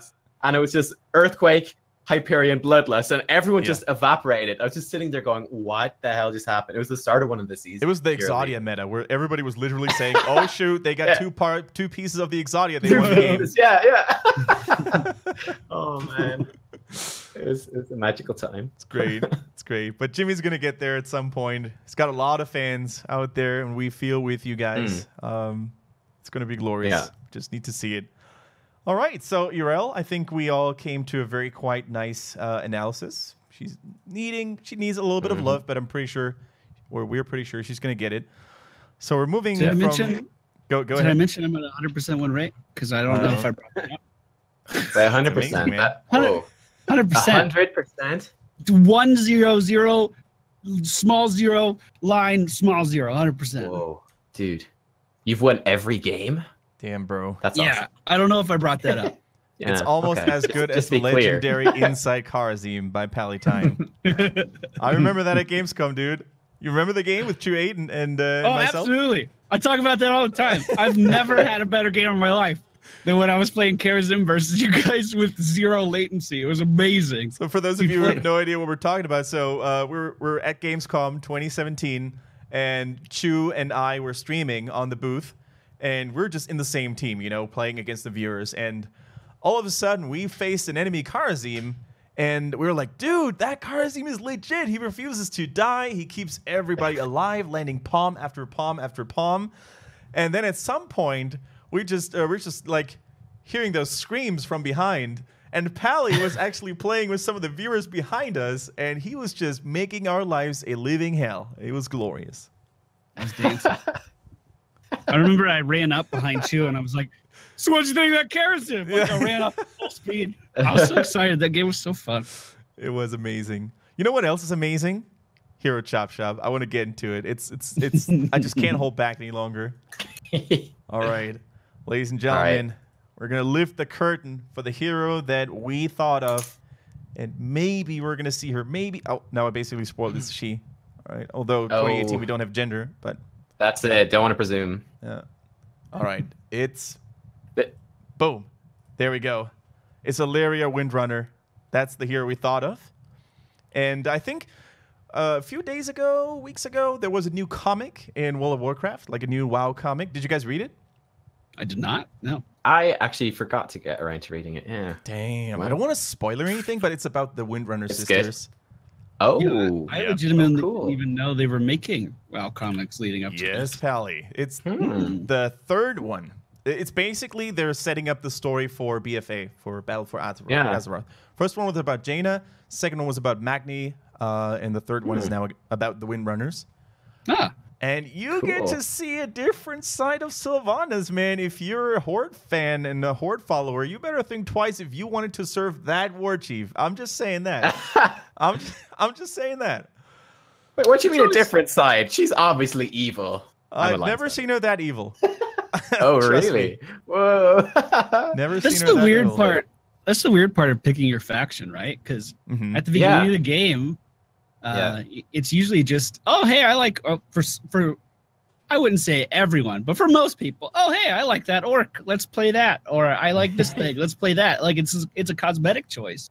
Mm. And especially on the Horde side, the leader changes like every expansion. Like, Yeah. It's true. like Yep. It does. Yeah. finding the voice of your faction can be very difficult, I think, Yeah. in WoW right now.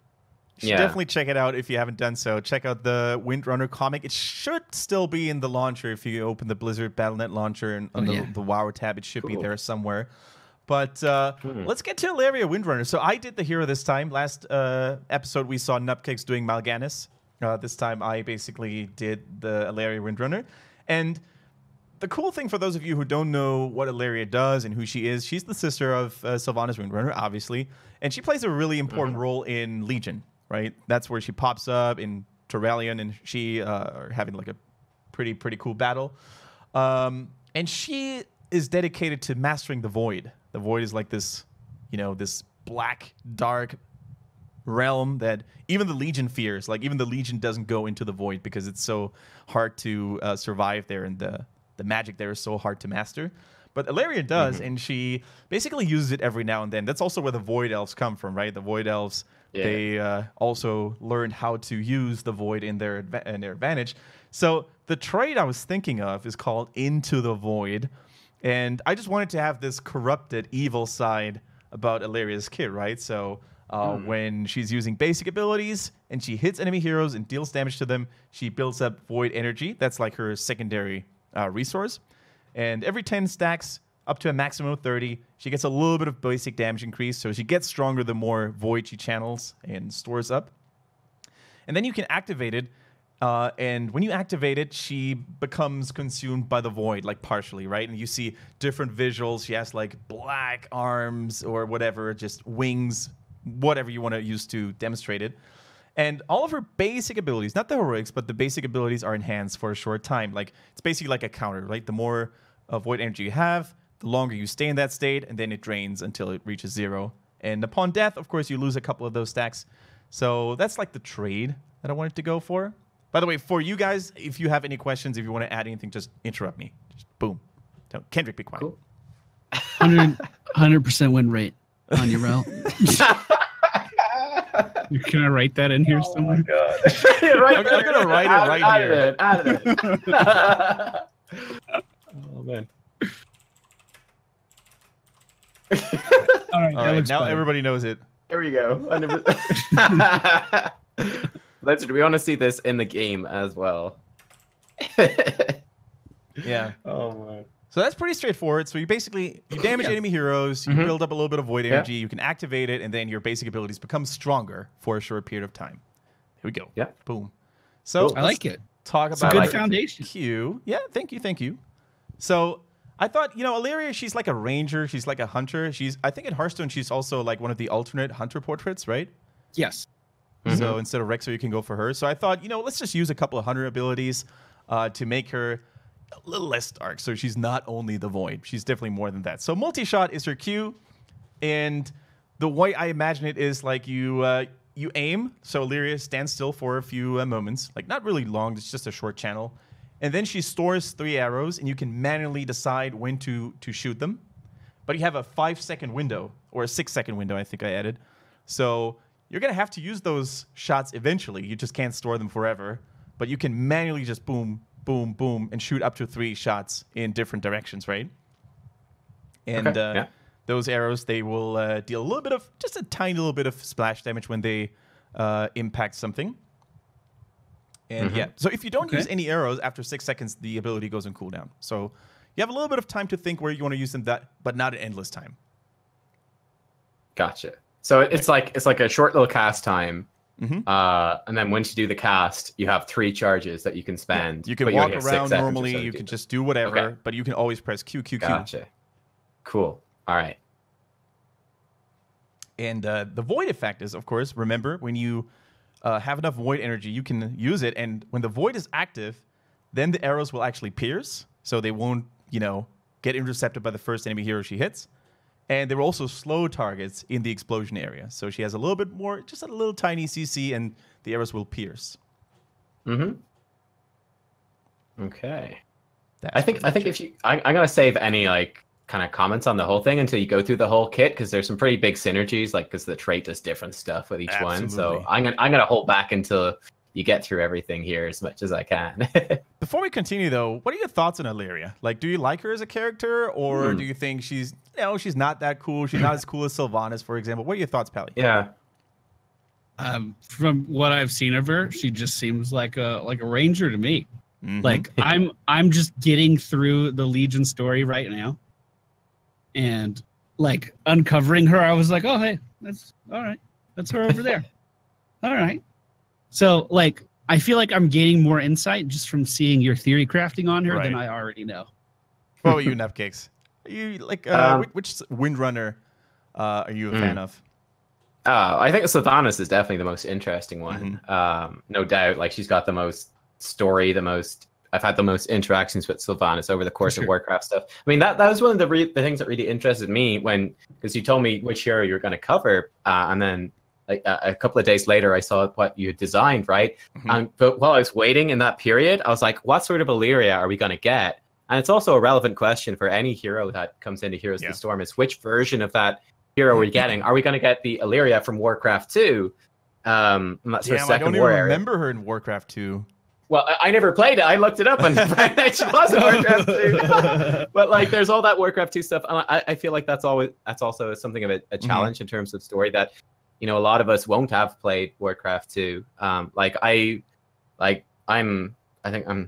to remember what age I am. I'm 27, so like I played Warcraft 3, but Warcraft 2 I was too young at the time to play it, or at least I didn't get into it. I missed that. So like I'm really familiar with Warcraft 3 story and the WoW story, but I didn't really know anything about Illyria or Turalia and her husband, right? Before they showed up in Legion. I was just like, who are they? I've never heard of them. I don't think she had much playtime or much game time in Warcraft 3. In WoW, I don't know. Not in Warcraft 3. But Warcraft 2, I'm pretty sure she was in it, or at least was in it as a story character. Yeah. But it's like, what version of the character are you gonna like? Do we look at like say make a ranger, just non-void ranger like Illyria from Warcraft 2, or do we build on the void stuff that we saw in Legion and presumably will play a major role in the upcoming stuff? What's more iconic? Sure. I mean, like Illidan's an interesting one too, where if you're coming from like modern day WoW, you'd be like, Illidan Hots, why does he look like that? He looks like a night elf. Why is he not a big demon dude? He only does that with his ultimate. But you could have, I mean, like Anduin is another character who's changed a lot. Like any of these characters that can change. I mean, Kerrigan as well. Yeah. Gul'dan. Like there's different versions of some characters, and especially characters that are like current right now, but are also going to be big characters in the future of whichever franchise Blizzard is doing. Like which version of that character does Blizzard put into Heroes of the Storm? I think it's an interesting and a tricky question to dive into. So I thought it was cool that I was personally with Illyria, I was definitely leaning towards the void stuff, probably myself, because I feel like a lot of players wouldn't have played Warcraft 2 and wouldn't know like just the plain Jane Ranger Illyria, but they'd be very familiar with Illyria in WoW because I mean she has to be one of the big characters in the upcoming expansions. Like not Battle for Azeroth, probably, but one expansion or two down the line when it's like, okay, light versus void, let's do it. Illyria has to be one of the main ones. Also, you know, the void is not represented at all in Heroes right now, as far as I know. Yeah. It's not really, no. So, I mean we have a bunch of different druids. Wow. That's true. We have a bunch of different druids and trees and stuff. We have a bunch of people that shoot arrows. I think having the focus on the void would definitely make. Yeah. Still waiting for that shape-shifting druid, though. Could be Diablo, could be WoW. You know. Bear Brawl Mantle. What's he called? I probably got his name wrong. Brawl Bear Mantle, maybe. Whoops. Let's continue with her W, and it's another iconic hunter ability, right? Freezing Trap. You love it or hate it. In Hearthstone, it drives you nuts if you have an expensive minion and you attack, and bam, it goes back to your hand and costs more. In WoW, it's also very infuriating because you walk in it and you can't do anything, and you want to just kill the hunter, but he's going to run away in that time. So after a short channel time, Illyria lays down a freezing trap, very similar to Chromie's sand time trap, right? Yeah. So you can only have one of those active, though, just like the original time trap as well.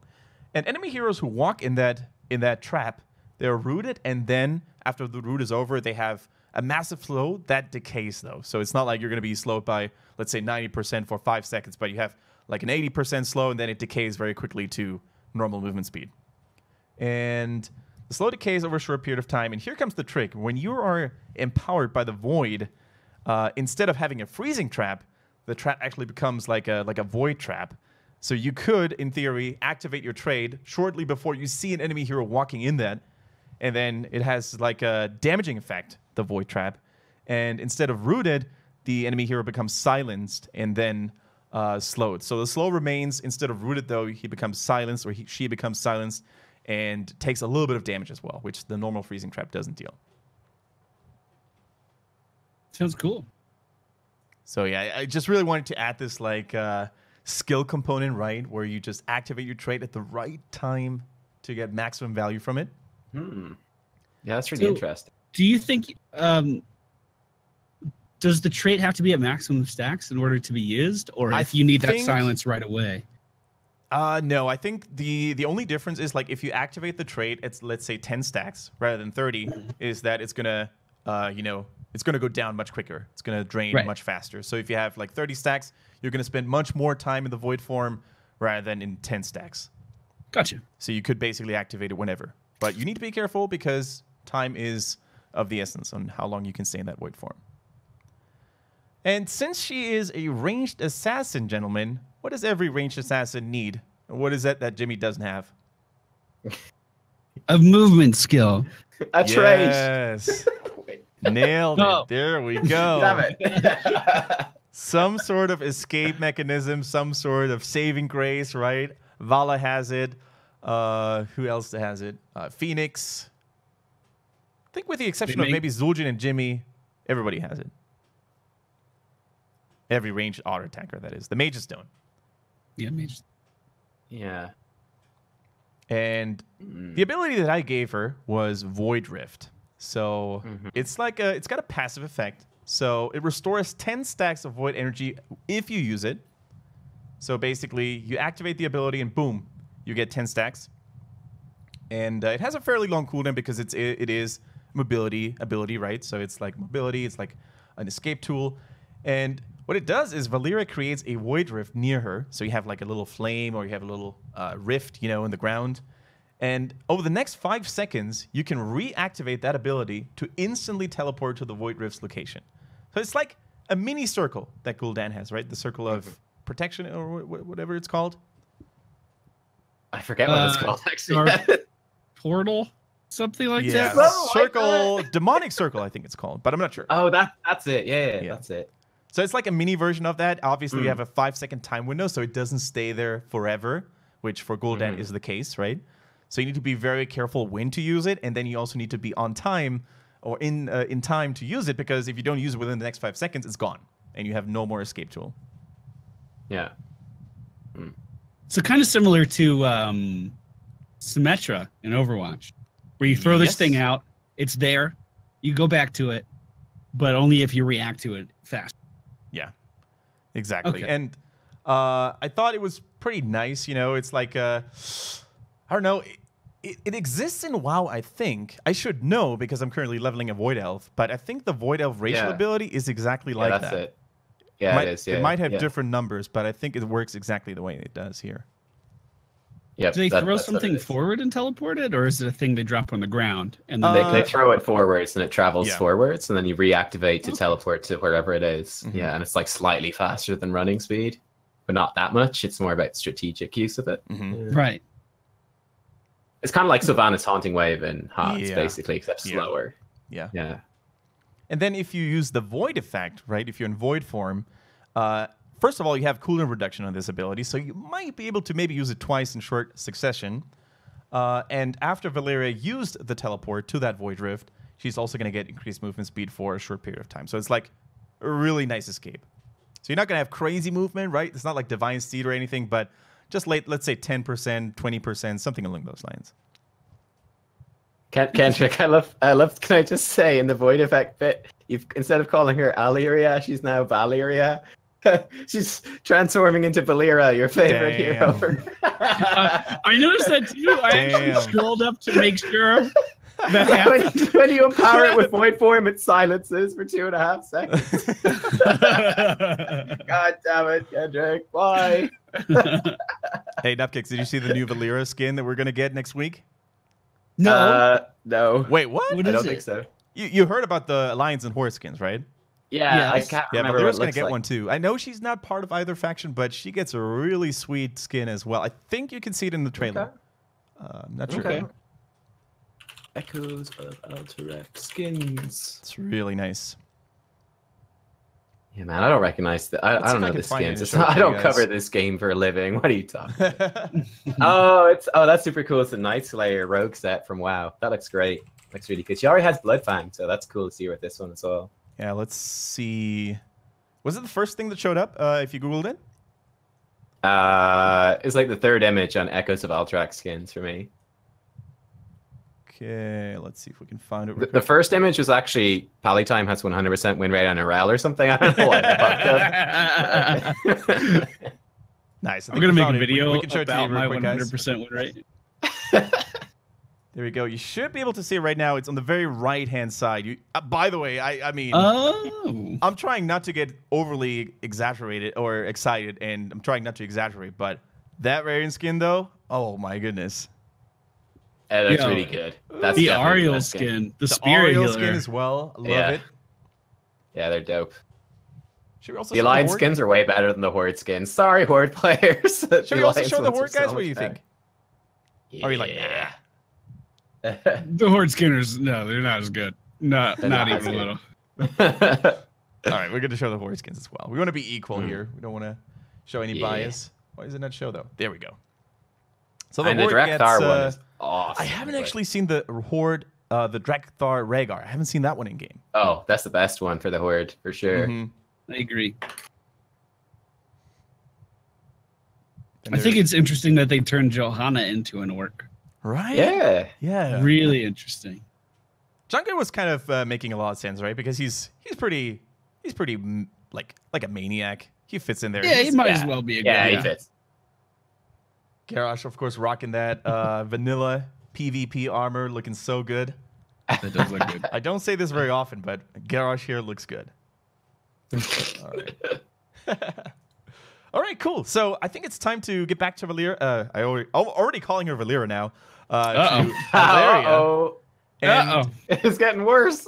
With the heroic abilities, I want it to be a little crazy. Like, I want it to be a little crazy. So Toxic Arrow is her first one, which is more like catering towards the Hunter-Ranger playstyle. And that one I want it to be really sneaky, because I think that's also what Hunters in Hearthstone are known for, right? To be super sneaky and annoying to play against. So it can only be used as a part of multi-shot. So you can only use it if your multi-shot is currently stored, right? So you have that 6-second time window, and you can only use it in there. And then instead of using Q or pressing Q, you have one charge of Toxic Arrow. So you can just press R. So you can hide it. You can just shoot 2 normal multi-shot arrows, and then the third one, final one, is going to be the Toxic Arrow. Or you can press it first or in the middle to make it highly unpredictable for the enemy when you're going to use the Toxic Arrow and when you're going to use normal ones, right? And upon activation, Aleria's next arrow becomes Toxic Arrow. And the first hero hit by the Toxic Arrow becomes intoxicated. So that would be kind of like a new CC effect, like a new debuff. Lowering armor by 10. So you have lowered armor, take a little bit of extra damage. And you also take permanent poison damage until a maximum of 75% of your max HP. So you're going to have this ticking debuff. It's going to go on, it's going to go on, it's going to go on until you lost at max 75% of your max HP. So it's not going to kill you, but it's going to deal a lot of damage. But it can be cured if you're getting a heal, any heal whatsoever. So your support is just going to have to heal you. You pick up a Regen Globe, you use the Healing Fountain, or you teleport back to base. So maybe we can just tweak these things. Like if that turns out to be too strong as a counter, so maybe you just remove the teleporting aspect, or you remove the globes, whatever. But basically, you're forcing out a heal by your support. Otherwise, you're going to have that permanent debuff, just making you squishier and just putting up the poison damage on you. Do you think? Yeah. Do you think that's too strong, or do you think it's too weak? I'm really curious to hear your opinion on it. Yeah, I mean, I don't personally like it. I don't like the bit with, the heal cures it. I think that really skews some of the healers. I mean, it's just so easy if your team has a healer with most but they're going to have to use a cooldown.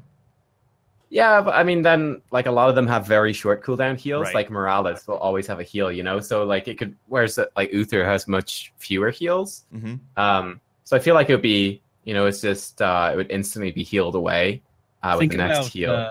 Think about Green Man from Karazhan. Just constantly ticking heals. Right. Yeah. Just immediately goes down, but buff immediately removed. Yeah, or Lucio or Brightwing. Yeah, Chatter's saying those too. But what I think is really interesting, like, the idea of putting this absolutely massive poison dot on a hero. Yeah. I kind of actually like that, and the thing is, That's kind of funny. Something we should probably mention as well is it's a medium cooldown. So it's not going to have like a 100-second cooldown, right? It's going to be like 30 seconds maybe. So you can't really waste it. And also, I think it's in a team fight, obviously, when the enemy team support is nearby, it's not going to be that strong, right? But imagine you face someone one-on-one, or you find someone in a hidden alley, and you're just going to shoot that thing at him, and you're going to beat that sucker. Like rotating on Cursed Hollow? Yeah. Catch someone in the jungle. How long are you thinking that the poison takes to get them down? Like, how long does it take to remove all that health? That's the thing, right? How strong do you want to make that poison? That's something we could always tweak, but I don't know. Yeah. I mean, if you put considering Pyroblast, right, there's a big chunk of someone's like health.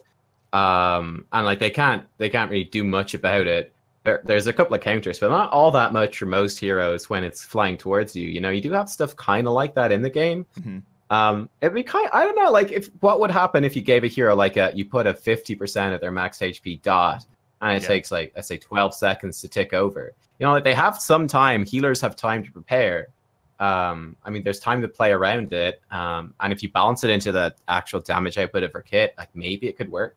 I mean, it's definitely different, right? Yeah, in a pretty interesting way. I don't know. I kind of think maybe you could make it. Maybe it could work. It's quite unique, you know. And I wanted to add like all these counters, because let's say if you play quick match and we remove the healing aspect, right?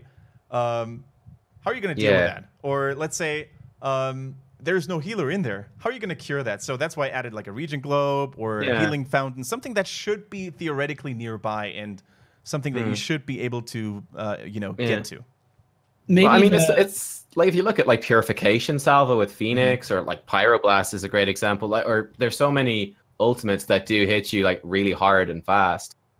It's the same with any of them. It's like, I just took a big chunk of damage. How do I deal with it? Well, it's just the way the game is balanced that these assassins can do big chunks of damage. So whether it happens in just a single ability or it happens as a poison that happens over time, I don't see there being a massive issue between those two. So what were you going to say, Pally? Maybe the Regen Globe, for instance, doesn't remove all of the poison, but you get an increased heal from the Regen Globe, like more so than you would normally. So it kind of counteracts damage or something like that. That is an interesting idea. Yeah. You give someone, it's like, oh, you've got 100% of your HP as a dot, but you get like double healing until the dot is healed off. Or something. Yeah. Something weird like that. Huh. All right, and so that was our first one. Like, it was a little bit gimmicky, you know, low cooldown. It's just, you know, a little new mechanic there as well. But the second one, I wanted to be completely different, right? Just like Illyria's personality is kind of torn apart, right? She has her normal elven personality, and then she's got the void personality, which is like a lot darker and more wicked. So the R2 is give in to the void, and basically Illyria becomes fully consumed by the void for a short period of time. So her visual kit also changes. Like, she's no longer the high elf that we all know her to be. Like, she's fully dark. She's fully purple, black. Looks really vicious. And then during that time, she can't use multi-shot and freezing trap, because those are her hunter abilities, right? She can't use any of that. She can only use void drift to use the mobility, and the ability that is given to the void. So the new ability that she gets. Nearby enemy heroes become marked by the void, so you see markers over those heroes, right? Only in her vicinity, though, not globally. So let's say, you know, in a pretty big radius around her. And for a short period of time, while this is active, Illyria can leap between marked heroes, inflicting damage every time she leaps. So she's like teleporting to those heroes, like Jun, Jun, Jun. You can only have 3 leaps at max, though. So it's not like you do it infinitely. So you can have like 3 stacks or 3 charges. Or until the ability expires. So basically, she is jumping, teleporting from hero to hero, maximum 3, and damaging them. So it's like crazy mobility. You can jump from hero to hero. And also, that's the main synergy I wanted to build in there. If you activate your rift, like your little fissure, first, and then you jump to hero, to hero, to hero, and then you activate your rift again, you're going to teleport back to your original position. Yeah, that's cool. That's the thing that I wanted to do there. That's awesome. I have one suggestion and one question to go with this. The suggestion's very simple. Change the name from Give In to the Void to Surrender to Madness, because that is like the classic priest void form thing. Oh, I agree.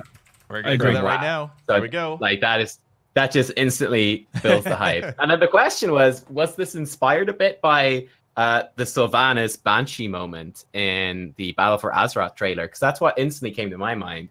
when I was reading it, where Sylvanas goes Banshee form and then like swoops between a few dudes. I think that's really cool, especially because they're sisters. So like, I had two things in mind when I thought of this ability, and that's the one thing you hit the nail on the head. It was the Sylvanas just jumping from minion or soldier to soldier, right? Yeah. And the second thing was seven-sided. That was so epic. So the seven-sided from Kharazim. So it was also like he's hitting hero, and then looked really flashy. The only thing with that I'm not sure is I think she should still be able to take damage, but she shouldn't be targetable. So, for example, if she's jumping to somebody and the flame strike is going up, she still takes the damage, but she can't be stunned or she can't be targeted by, let's say, a skill shot. Visually, I really like that idea. Especially if you just have your normal character model and then suddenly it's transformed and her movement completely changes. Yeah, it's twisted, like purple, black, chaos. And especially if she goes back to her original location, and when she goes back, she's back in her normal state. Like visually, I think that would be really impressive. Yeah. The thing is, like, the main difference as well, because I saw somebody in chat say the R1 is useless now, which I kind of agree. Like, it looks really hard to justify the Toxic Arrow when you have this one, right? Cooldown is the major difference, right? So Surrender to Madness would have, like, a 100-second cooldown, maybe 90 seconds-ish, whereas the Toxin Arrow would be 20, 30 seconds. So you could have the other ability way more often, more frequently compared to that one. I think you could even add a small slow, like a 10-15% slow on the Toxic Arrow. True. And it wouldn't spiral out of control or anything. Especially because they're poisoned, so they would have to be disorientated in some way, right? Yeah. Or maybe reduce their vision for like by 10%, 20%. Oh, that would be cool. Like isolation, kind of. Yeah. That'd be great. Yeah, now we're talking. Now we're making it better. All right. And I think there's no more extra gimmicks, right? Yeah, that was the last one. I just want you to know I tried to edit in a V in front of all the Aliras, but I don't have permission to edit. Now you know why you don't have it. I just wanted to be honest with you, man to man. I was gonna just add a bunch of V's in all over the place. All right. Cool. Yeah, that sounds cool. I like the idea. Again, I'm stuck on what the visual would look like. Yeah. With the Surrender to Madness, I think that'd be really cool. And maybe the moment you press the button, she's gonna unleash like a scream, like a chaotic scream, and boom, exactly. She enters void form. That would be pretty cool. That'd be really cool. Wow, can you believe it, guys? We've already been live for 2 hours. I can't believe. Time flies when you're talking to beautiful people. When you're talking to people with 100% Yrel win rate. 100%. Did I say that already? I'm sorry. No, you should have told me this. So yeah, I think we've come to the end of the show. As as sad of a moment as that is, but I think it's time to maybe get those shoutouts in there. I'm gonna start with you, Nubkeks. Oh boy, the pressure. We did this last week. I had nothing prepared, and I forgot this week again. Such a disaster. Oh my god. I'll just say you know what, Pally, I'm gonna give you a bit of a shout out for popping in some of my stream. I've been streaming Dark Souls the last couple of weeks, having a bit of fun. Pally popped in, gave a bit of a cheer, a bit of a raid one of the days. That was awesome. So thank you, and thank you to people that have been tuning into that as well and giving me tips, helping me not lose my mind. I've been trying to pop in and give Kendrick a couple of helping hands as well, because he's playing the game too, and it's a hard game. It's a hard game. It is. Yeah, it is. So, yeah, nothing too exciting in shoutouts this week, but just thanks to those people giving me a hand out with that. Yeah, I'm just gonna join you in that. Like, shoutouts to Pally for showing up. Big pleasure to have you in the show, man. And thanks, Nubkeks, for always being there as well. Couldn't do it without you. Aww. And thank you. Shout out to all the viewers, of course, tuning in either live on Twitch or a little later on the Nubkeks VOD on YouTube. By the way, a lot of people have been asking me about uploading this onto iTunes, Spotify, and whatever else you're using to listen to your podcasts. I'm definitely thinking about it. I've actually did a little bit of research as to how to get your MP3s up there. It's actually not that hard. So maybe for the 3rd, 4th, or 5th episode, we're going to be able to provide you with that service. For now, though, it's just going to be, well, only going to be available on Nubkeks' YouTube. I just want to say that after reading your theory crafting for this character, I really do want to share my Deathwing thing with you. Damn, because I'm going to promise you this, Pally. Since, you know, Carbot didn't want to do it, he didn't respect you, he didn't appreciate you, we're going to invite you to the show once more, and then the stage is going to be all yours for the Deathwing. Promise, I'm right excited there. about that. I'm excited. And Pally, I think the last, the last segment belongs to you. The last words, the final words. Any shout-outs, anything you want to get rid of? Well, I didn't come prepared for shout-outs. What? But thank you for having me. And Been a pleasure, I would man. recommend watching your guys' content way over mine. It's way better than mine. Don't worry about it. I don't feel the need to self-promote. That's all. You guys are great. I'm happy to be here. I want to support you guys on Twitch and on YouTube as much as I can. So thank you for having me. It's been fun. Thanks, man. Thanks for being here, dude. Yeah, absolutely amazing. And if you guys out there want to get in touch with either Pally, Nubkeks, or myself, you know where to do. You know what to do. You know where to go. The Twitters you can see right there on your monitors right now. And I think on our Twitter profiles, you can probably get out to our Twitch channels and YouTube channels as well eventually. If anything fails or if everything fails, you can always Google our names and you should get to the right addresses. So yeah, thank you very much for watching and spread the word. Tell your friends about Calm Before the Storm. Every 14 days on a bi-weekly basis, we're going to talk to some of the Heroes of the Storm community members out there, and we're going to try to provide more entertaining topics and things to talk about for you. So for now, see you in the Nexus. Take care, and see you guys again in 2 weeks. Bye-bye. 100% win rate, Yrel. Goodbye.